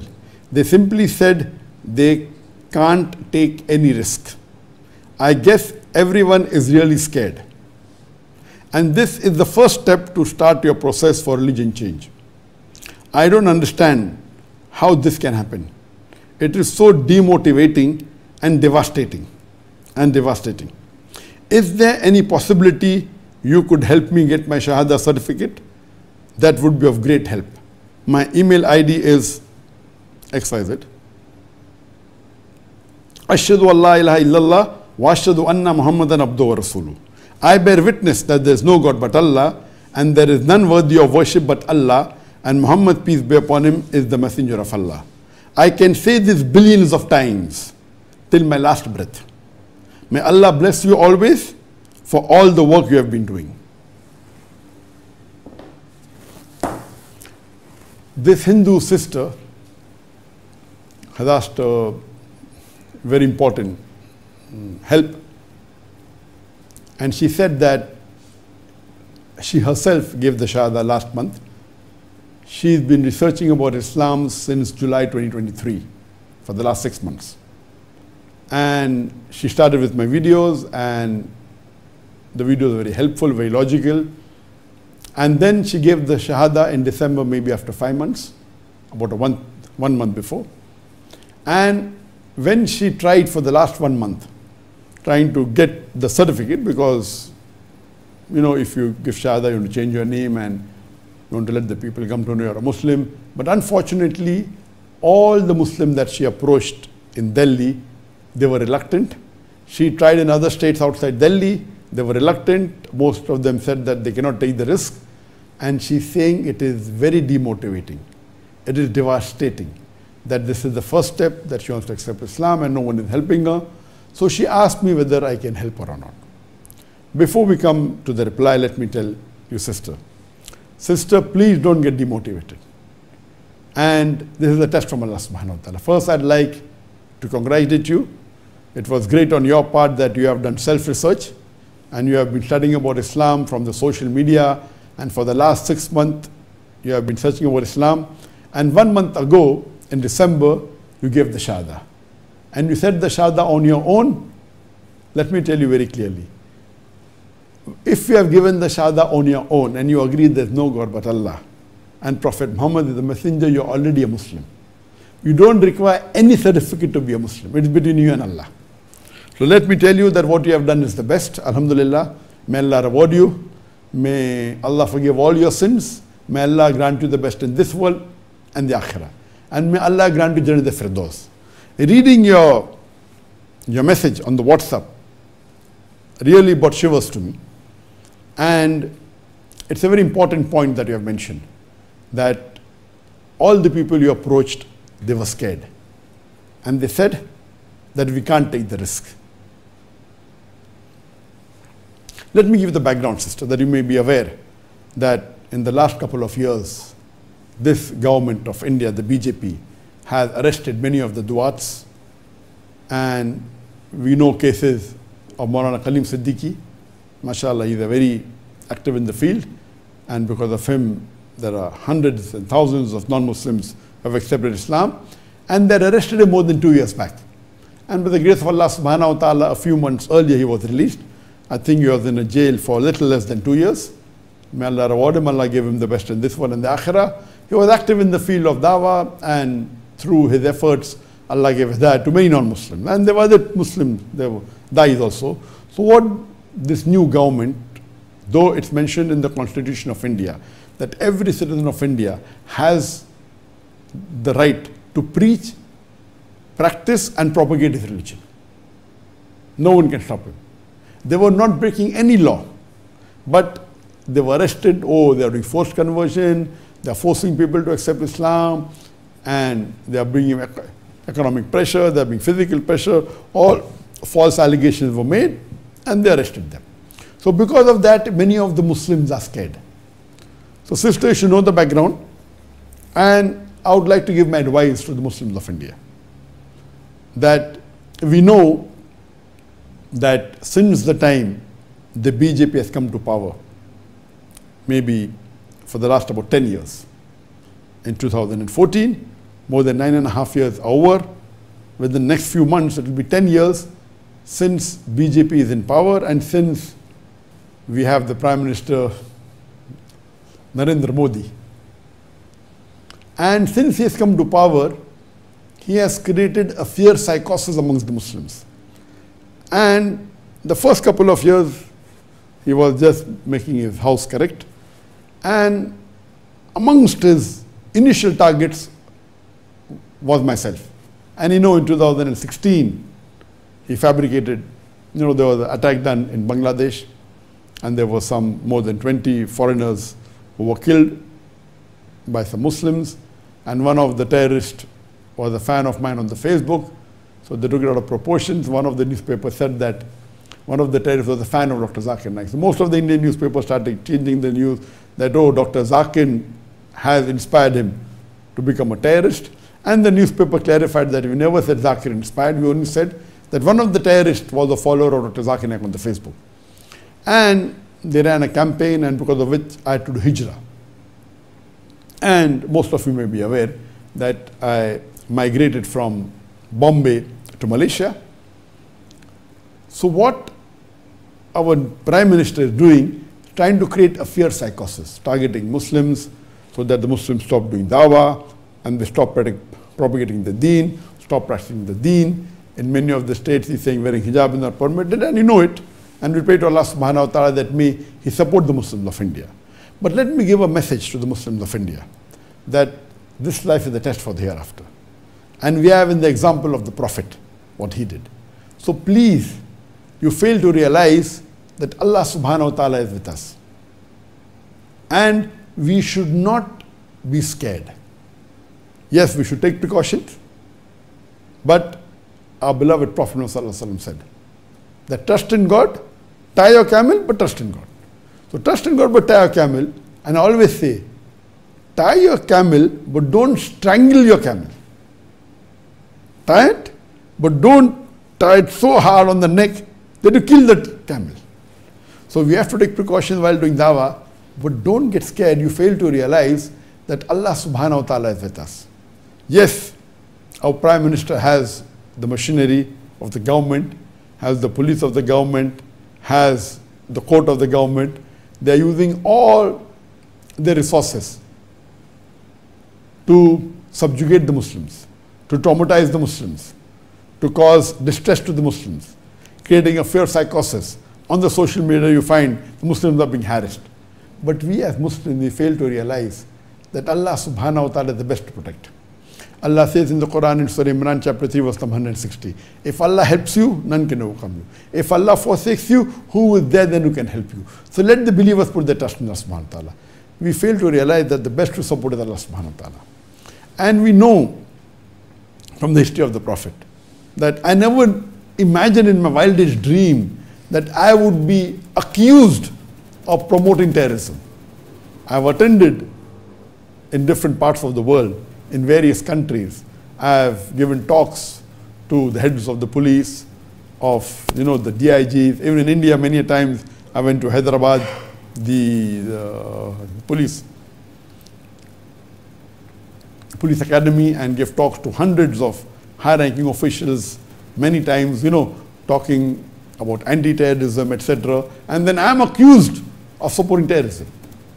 And we take the example of a prophet that, he did hijrah.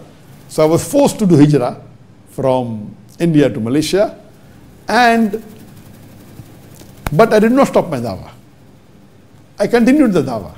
I could have said that, I've been doing dawah for about 30 years, started in 1987 till 2016, and now I better, keep quiet so that my life is very peaceful, etc. It gave me more energy to strive harder. And however much Modi tried to stop my activities, Allah helped me to flourish more. And you know that Modi, in his last election, not the first, second election, in 2019, in less than 2 minutes, he took my name 7 times. Zakir, 7 times. Imagine, I am blessed. The Prime Minister of the biggest democratic country that time, today it is the most populated country in the world, using my name for the vote bank. How blessed am I? Alhamdulillah. And when I did hijrah from India to Malaysia, my YouTube was only 400,000. What they did? They put a restriction on my YouTube. They blocked my YouTube. They saw to it people don't have access. Now today, it is 3.8 million, mashallah. More than 9 times. That time maybe there were 100,000, 200,000 Indians. Now there are more than 1 million Indians only on YouTube watching me, even after they have blocked it. If you go on the YouTube, Zakir Naik, you cannot go on my channel. It's blocked. So what you have to do, you have to go through VPN. Or you change the location from India to a different country, like Saudi Arabia or any other, Australia, USA, and you can have access to all my videos. So, in spite of blocking, yet there are more than 1 million. The maximum people on YouTube are from India. My Facebook was 14 million, now it is 23.8 million. Nearly double. So, the more they are trying to cause restriction, my activity didn't stop. Alhamdulillah, my iman increased. We used to pray to Allah subhanahu wa ta'ala that may He sacrifice our life and our wealth in the way of Allah subhanahu wa ta'ala. Allah heard half my dua, that the wealth is taken away, the government has confiscated or the restriction, can't use it. My life is there. We are praying to Allah subhanahu wa ta'ala that may our life be sacrificed. We pray to Allah subhanahu wa ta'ala that may we be martyred in the way of Allah subhanahu wa ta'ala. So my point here is just to tell the Muslims of India, the da'is of India, that you don't have to be scared. Allah is with you. Don't be so scared that you stop doing dawah, that you stop propagating your deen. Imagine a Muslim lady is coming to you that can you make a certificate, and you're afraid that you will be caught by the government on the day of judgment. If Allah subhanahu wa ta'ala asks you that you didn't do dawah to the non-Muslim lady, but she's only asking help, that can you get help so that she gets a certificate, and you're reluctant. I know you're scared, but who are you scared of? What is the use of living a life? You call yourself Muslims and you're afraid. Why you? And I'm aware that most of the da'is have stopped. Yes, there are a few da'is which are yet boldly speaking on the television, coming on news channels. Alhamdulillah, may Allah reward them. But most of them, they have stopped. Why? If there is so much, then the Prophet said, do hijrah. My life was in danger, I did hijrah, but I didn't stop dawah. Now, alhamdulillah, looking at it, that more than 7 years have passed, or 7.5 years have passed since we did hijrah. Today, it was 2016, so about 7.5 years. Now, I'm doing more dawah to Indians than what I was doing when I was in India. Yes, the peace conference that we used to have, the live dawah, that has reduced. Of course, that's, I no longer can go back to India, otherwise I'll be arrested. But otherwise, the dawah through the social media has increased multiple times. Imagine previously maybe 100,000 used to watch. Now 1 million people are watching on the YouTube, 10 times more. Previously on the Facebook was hardly about 1.5 million. Today there are nearly 3 million Indians. So in India alone, my dawah has increased multiple times after my hijrah. And we continuously strive. We are yet conveying a message. And you know, I've thanked Modi many times. Because of Modi, I did hijrah from India to Malaysia. My iman increased. My dawah activity increased.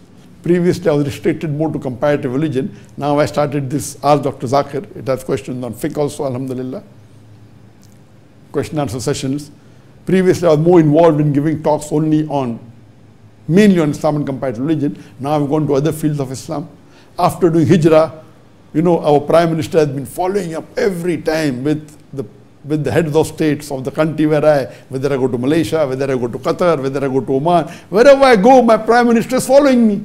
Because he's following up with the heads of state, I've become closer to the heads of states of most of these countries. So thanks to Modi, that I'm doing dawah in a different level now. Not only in India, on an international level, it has increased. It's Haza min fadli Rabbi. Makaru makarallah wallahu khairu makirin. They planned and plotted, Allah to plan. The more Modi is after me, whether in Malaysia, whether in Qatar, whether in Oman, wherever I go, he's following up and trying to see to it that my dawah activity is stopped. But Allah is increasing it.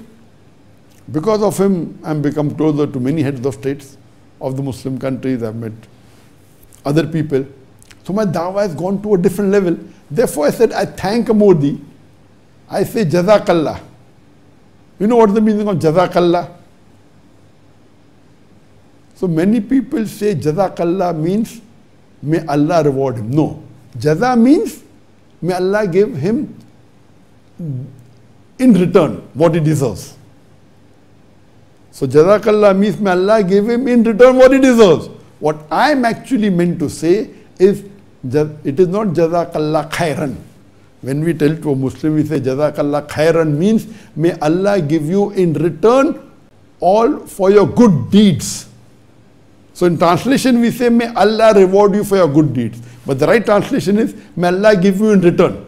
Jazakallah. Khairan means, may Allah give you in return for your good deeds. May Allah reward you for your good deeds. Right is, may Allah give you in return for your good deeds. When I say Jazakallah to Modi, I am saying Jazakallah Sharan or Jazakallah Sharan. Because some of the Muslim scholars say that Jaza is only for reward. So it should be Jazakallah Sharan. Means may Allah give him in return for his evil deeds. So when I'm thanking Modi, is because I'm blessed, my iman has increased, my dawah has increased, my closeness to Allah has increased, my ibadah has increased. So it is Jazakallah Sharan. Means may Allah give him in his return for his evil. So some scholars say Jaza is only for good deeds. Otherwise it becomes Jaza. So the pronunciation differs. The difference of opinion. So I am thanking Modi. May Allah give him in return for all his evil deeds. Whatever evil he is doing in India, attacking the Muslims. He has made friends with heads of states of many Muslim countries. And many of the Muslim countries support him, unfortunately. So, yet we are continuing. We are continuing our dawah activities. We are yet coming on the satellite. Yet we are doing dawah in India. My personal dawah in India has increased multiple times because of the Prime Minister. Maybe if he wasn't there, my reach would have increased at a slow speed. Because of him, mashallah, the more you attack, you find more the people want to come to know why they are attacking. So, again, my message to the Muslim dais and the Muslim Organization of India, you take a precaution. You tie your camel, but don't strangulate your camel. Don't strangle your camel. Please. Because this is the test for the hereafter. You take a precaution, but don't get so scared. And I know many of the Muslims, when they were arrested by the police in India, when they come out, they do more dawah. And what did Ibn Taymiyyah, one of my great inspired Shaykh al-Islam, Ibn Taymiyyah, and you know that when he was arrested, what did he say? He said that, what can you do to me? If you arrest me, I will do ibadah to Allah subhanahu wa ta'ala. If you send me in exile, I will tafakkar. If you execute me, I will be a martyr. Paradise is in my heart. You cannot take the Jannah which is in my heart. So he said, Jannah is in my heart. You cannot separate me from my Jannah. So this was his level. So we learn from these great people. Shaykh al-Islam, and he was, that our beloved Prophet ﷺ said that there will be a mujaddid in every century. And Shaykh al-Islam was the mujaddid of his time. And every 100 years, you will have one person who will revive Islam. So, these are times of testing. So let us not be afraid of what's happening. We have to strive harder. We have to take precaution. See to it that we continue our dawah. In fact, we should increase our dawah more. And Allah is with you. Allah is surely there to help you. And coming to the sister. Sister should not be devastated. And I really appreciate. In such time, you did your own research. And you came forward. And you said the shahada. And I like the ending part. You said, Ashhadu la ilaha illallah wa ashhadu anna Muhammadan Rasulullah. I bear witness that there is no one worthy of worship except Allah. And you bear witness that Prophet Muhammad, the Messenger of Allah. And you said you can say that 1 billion times till the last breath of your life. This shows your conviction. This shows that your research is very strong. And may Allah subhanahu wa ta'ala reward you, sister. As far as you asking help from me, maybe you already received the message. inshallah, you'll have someone who will approach you. That is the reason I didn't take your name. I don't want, the agencies coming after you. Inshallah, you may have already got the message. I read this in the morning, and maybe somebody may have contacted you. Inshallah, very soon, maybe in a few days or a couple of weeks, inshallah, we'll see to it that you have the certificate that you are a Muslim, a legal certificate from India that you are a Muslim and have accepted Islam. Again, to become a Muslim, you don't require a certificate. At the time of the Prophet, when the pagan Arabs, when they said the Shahada, there was no certificate. You require witness. So, certificate is not a must, but I do understand that if you want to see to it that you want to proclaim and you want to go forward and change your name, etc., it's good to have it. So we'll see to it, inshallah, that in the next maybe a week or so, or a couple of weeks, inshallah, you'll have a legal document from Delhi or from whichever city it's possible. And that is the reason I didn't take your name, I'll tell your email. I don't want people trying to track down who you are. And really, you inspire people that in such a time when people are after you. I remember in Pune, when I gave a talk in Pune, there were more than 20 people who accepted Islam. And immediately after the talk, you find police going to the house and they ask you, how much dollar did Dr. Zakir Naik give you?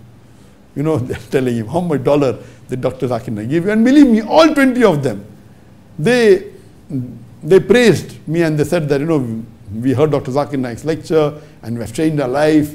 And alhamdulillah, they are trying the level best to get people who can speak against me. But from all the harassment, etc., they could not get anyone who could, testify. So they are continuing their work, and that gives us more encouragement. That imagine the Prime Minister of the biggest democratic country taking my name 7 times in less than 2 minutes. I am blessed. It's from Allah subhanahu wa ta'ala. And I would not like to exchange my position with anyone else in the world. So Allah gives izzah. So I request the Muslims of India that you be strong. Allah is with you.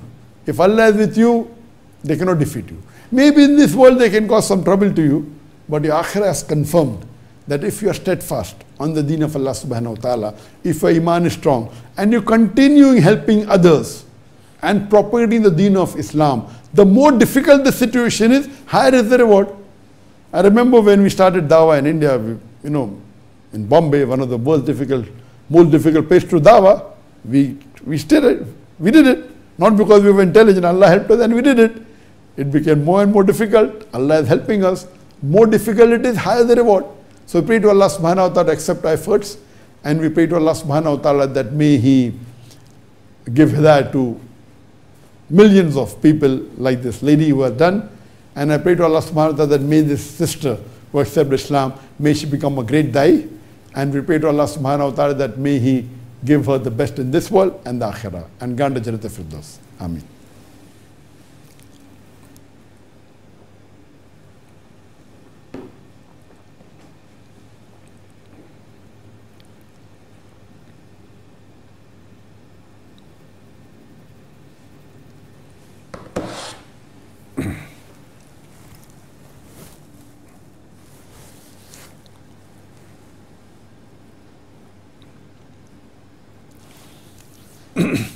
Next question. Salam, brother. Walaikum salam. I am getting my DNS. DNS means deviated nasal septum. She is using short forms, but coming from medical background. I am getting my deviated nasal septum and sinuses, no surgery. However, since teenage, my nose has grown a bone bump. I am getting the surgery done. Is it permissible if I add nose job to correct the shape of my nose as well? Your answer will be highly regarded.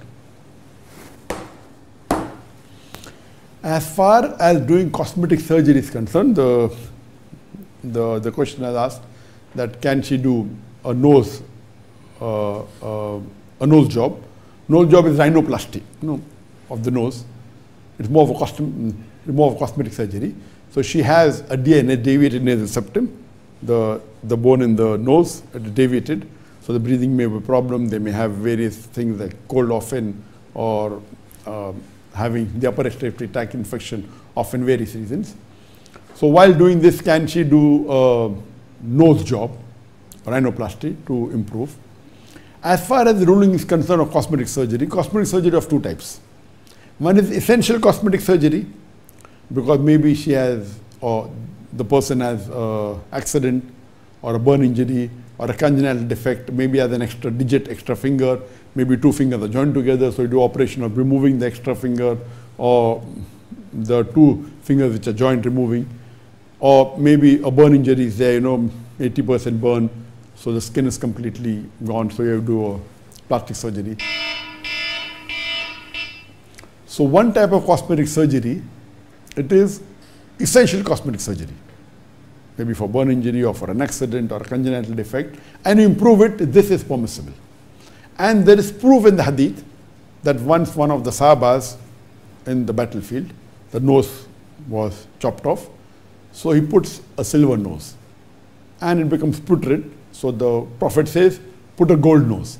So Prophet gives permission for a gold nose. So even a gold nose was put on the Sahaba, so that's permission. This is a cosmetic surgery which is essential. At the same time, the Prophet said, he prohibited the woman from plucking their eyebrows, or for filing their teeth, or for putting additional hair, just to beautify themselves. So the second type of surgery, cosmetic surgery, is for beautification. That you want to look more beautiful, you want to straighten your nose so that, you look more beautiful. So doing cosmetic surgery for beautification, like you want to improve the shape of your face so that your jawbone looks good, or you're adding hair to your hair, or plucking eyebrows. So this the Prophet prohibited, because they're changing what Allah has given you. But if it's essential surgery, cosmetic surgery, because of some accident or burn injury or some congenital defect, then it's permitted. So in your case, if you have a DNS, which is the deviated nasal septum, and you have sinuses, they're doing a surgery and doing a rhinoplasty so that your health improves, or so that it makes you function better, it's perfectly all right.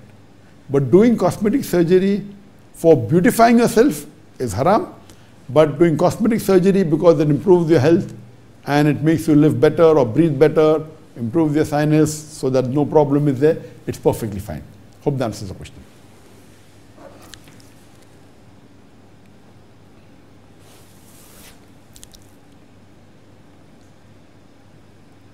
The next question. Assalamu alaikum, sir. Wa alaikum assalam wa rahmatullahi wa barakatuh. Me and my husband were in haram relationship before marriage.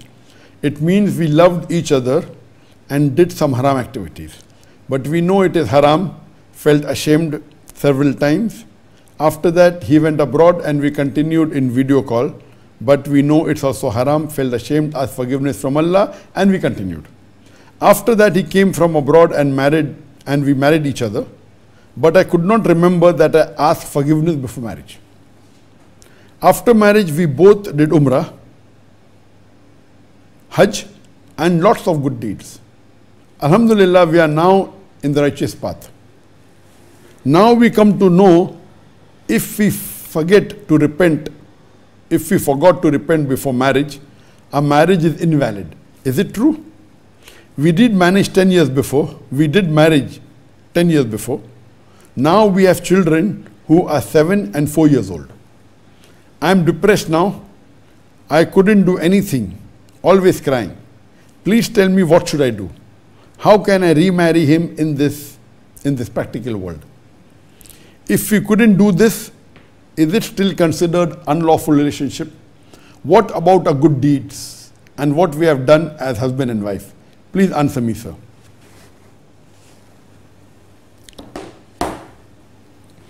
As far as if you were in a haram relationship, if you did zina, which is gunah kabira, and later on the boy and girl married each other, but before marrying they forgot to repent.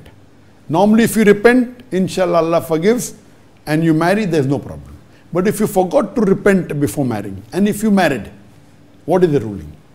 The ruling, if you forgot to repent and you did zina with the same boy and girl did zina, you forgot to repent and you married, what is the ruling? Majority of the fuqahas, Imam Abu Hanifa, Imam Malik and Imam Shafi, they said that if a boy and girl do zina and then they marry and they don't ask for repentance, it's understood that they have repented, so the marriage is valid and the children are also lawful.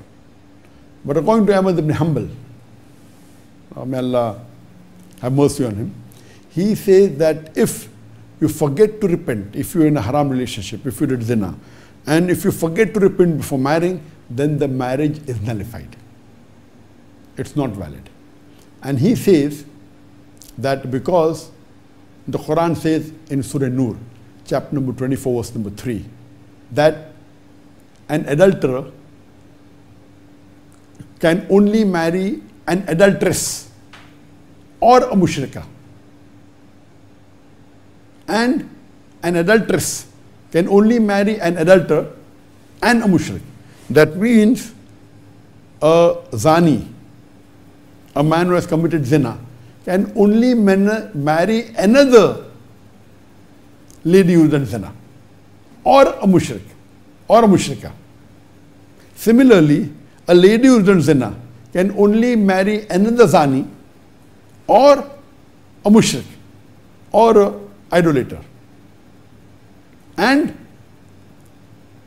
the believers, it is unlawful for the believers to marry them. So based on this, Imam Ahmad ibn Hanbal says that it is haram for a Muslim to marry a zani. If the zani repents, or if the lady repents, it's fine. If they don't repent, the marriage is unlawful, because Allah ends the verse by saying it is unlawful for the believers. So based on this, according to the Hanbali school of thought, it is haram. So what should be done is that they should marry again. And this is the view of even Sheikh Muhammad Salih al-Uthaymeen. And even Shaykh al-Islam ibn Taymiyyah, he says that from this verse of the Quran, it becomes clear that Muslims cannot marry a zani. So if they repent, Allah forgives, no problem. But if they forget to repent, the solution is that they should have another marriage. As far as the children that are there, the children will be attributed to the father. So the children can remain yours, but you are saying that now you are depressed, what should you do? So the ruling is that you prefer following the view of the Hanbali school of thought. What you can do is that you can remarry with a proper wali, and you don't have to tell the world why you are remarrying, why you are again doing the marriage. You can just say, okay, fine, maybe a first nikah, I think there was some problems, I want to do a new nikah. You don't have to describe why you are doing it. But the right ruling is so that you put your mind at rest. Do again nikah with the husband, even though you married 10 years back, you come to know late. You do a new nikah, get a qazi, see to it that you have a wali. Maybe the girl has a father or a brother, but a father is preferable. And you can give excuse, maybe the first marriage wasn't done properly, I want to do a new nikah, there's no problem at all.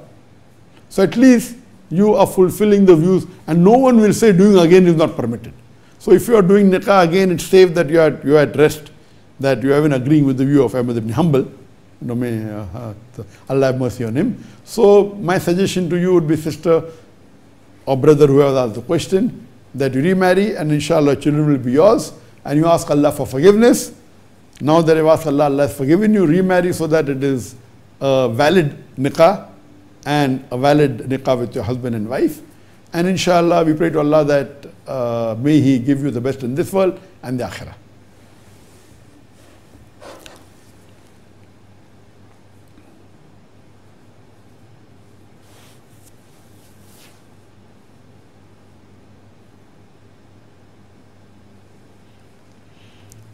The next question.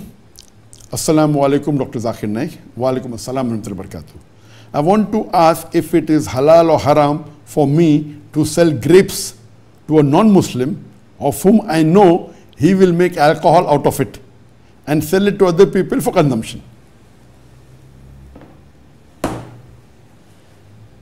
Is it allowed to sell grape to non-Muslims if I know that the non-Muslim is going to make alcohol out of that grape and sell it to others?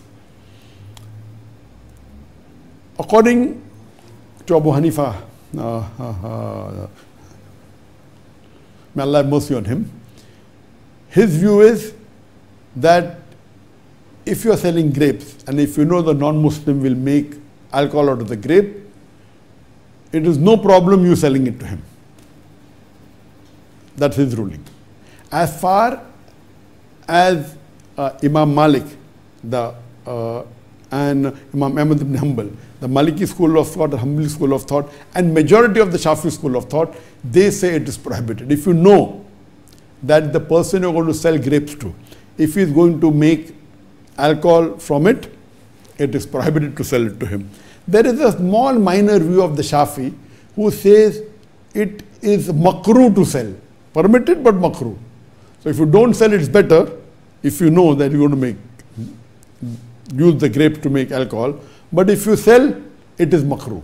But the majority of the scholars, the Hanbali school of thought, the Maliki school of thought, and majority of the Shafis, they say it is haram to sell grapes to someone who you know who is going to make use of it to make alcohol. And the Quranic verse is very clear in Surah Ma'idah chapter 1 verse number 2. It says, help each other in birr and taqwa, in righteousness. But do not help one another in sin and rancor. So the majority ruling is more correct. It's a more correct ruling that if you know someone is going to buy the grape from you and make alcohol, so you should not sell it to it. It's not permitted. This will be the last question we'll take as time is running short before we end the session. Niru from Switzerland, who's a student. Hello, I'm interested about Islam for now 4 to 5 months. I believe in God. I wanted to know if I should wait to convert because I still have some haram habits. I live in a Western country and it's hard to do everything good. Thank you for your answers. Niru, who lives in Switzerland and is a student, she's been studying about Islam for 4 to 5 months, and she believes there's one God, and I believe she also believes in Prophet Muhammad, peace be upon him, but she says she yet does something which is haram. Maybe she hasn't mentioned, but maybe she may be having pork, or maybe she may not be dressed in the Islamic manner. So she's asking, should she wait till she stops all the haram activity, or should she accept Islam? As far as a non-Muslim wanting to accept Islam, minimum 2 criteria are required. The non-Muslim should agree that there is no God except Allah. There is only one God, Allah, and he or she should accept that Prophet Muhammad is the last and final messenger of this God. If these 2 things are confirmed, that they believe there is no God but Allah, and no one is worthy of worship except him, and Prophet Muhammad the last and final messenger, I feel they should accept Islam. If you are not following, you have been studying for 4 to 5 months, mashallah, a few things you may not be doing, maybe you like pork and don't want to give it up or whatever it is, I feel these are minor issues. The main thing is shirk. If you have stopped shirk, if you worship no one else besides Allah, and you believe that Prophet Muhammad is the messenger of Almighty God, I feel you should accept, because if you die as a mushrik, you will not enter paradise. You will be going to hell for sure. So at least if you accept Islam and you believe in one God, you believe he alone should be worshipped, and believe Prophet Muhammad is the messenger, inshallah at least you go to paradise.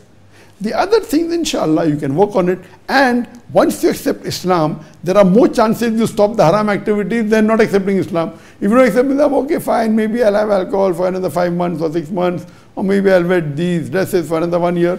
Once you accept Islam, maybe your conscience will bite. And today, though percentage-wise may be small, but yet there are many Muslims who have alcohol, who may be doing haram activities. That doesn't mean they gave up Islam. As long as you agree it is haram. If you agree it is haram, but you cannot stop it, you're yet a Muslim, it's not kufr. Yes, it's haram. So my advice to you is that accept Islam as soon as possible, Don't delay. You don't know how long you're going to live. And inshallah, once you accept Islam, you start praying and Allah will help you. And inshallah, you see to it that Allah will take away all the haram activities from your life. And this is all that we could answer. And till we meet again after 2 weeks, today is the 6th. Inshallah, we'll meet again on the 20th of January. Till we meet them, I would like to say Assalamu alaikum wa rahmatullahi wa barakatuh wa akhiru da'wan alhamdulillahi rabbil alamin.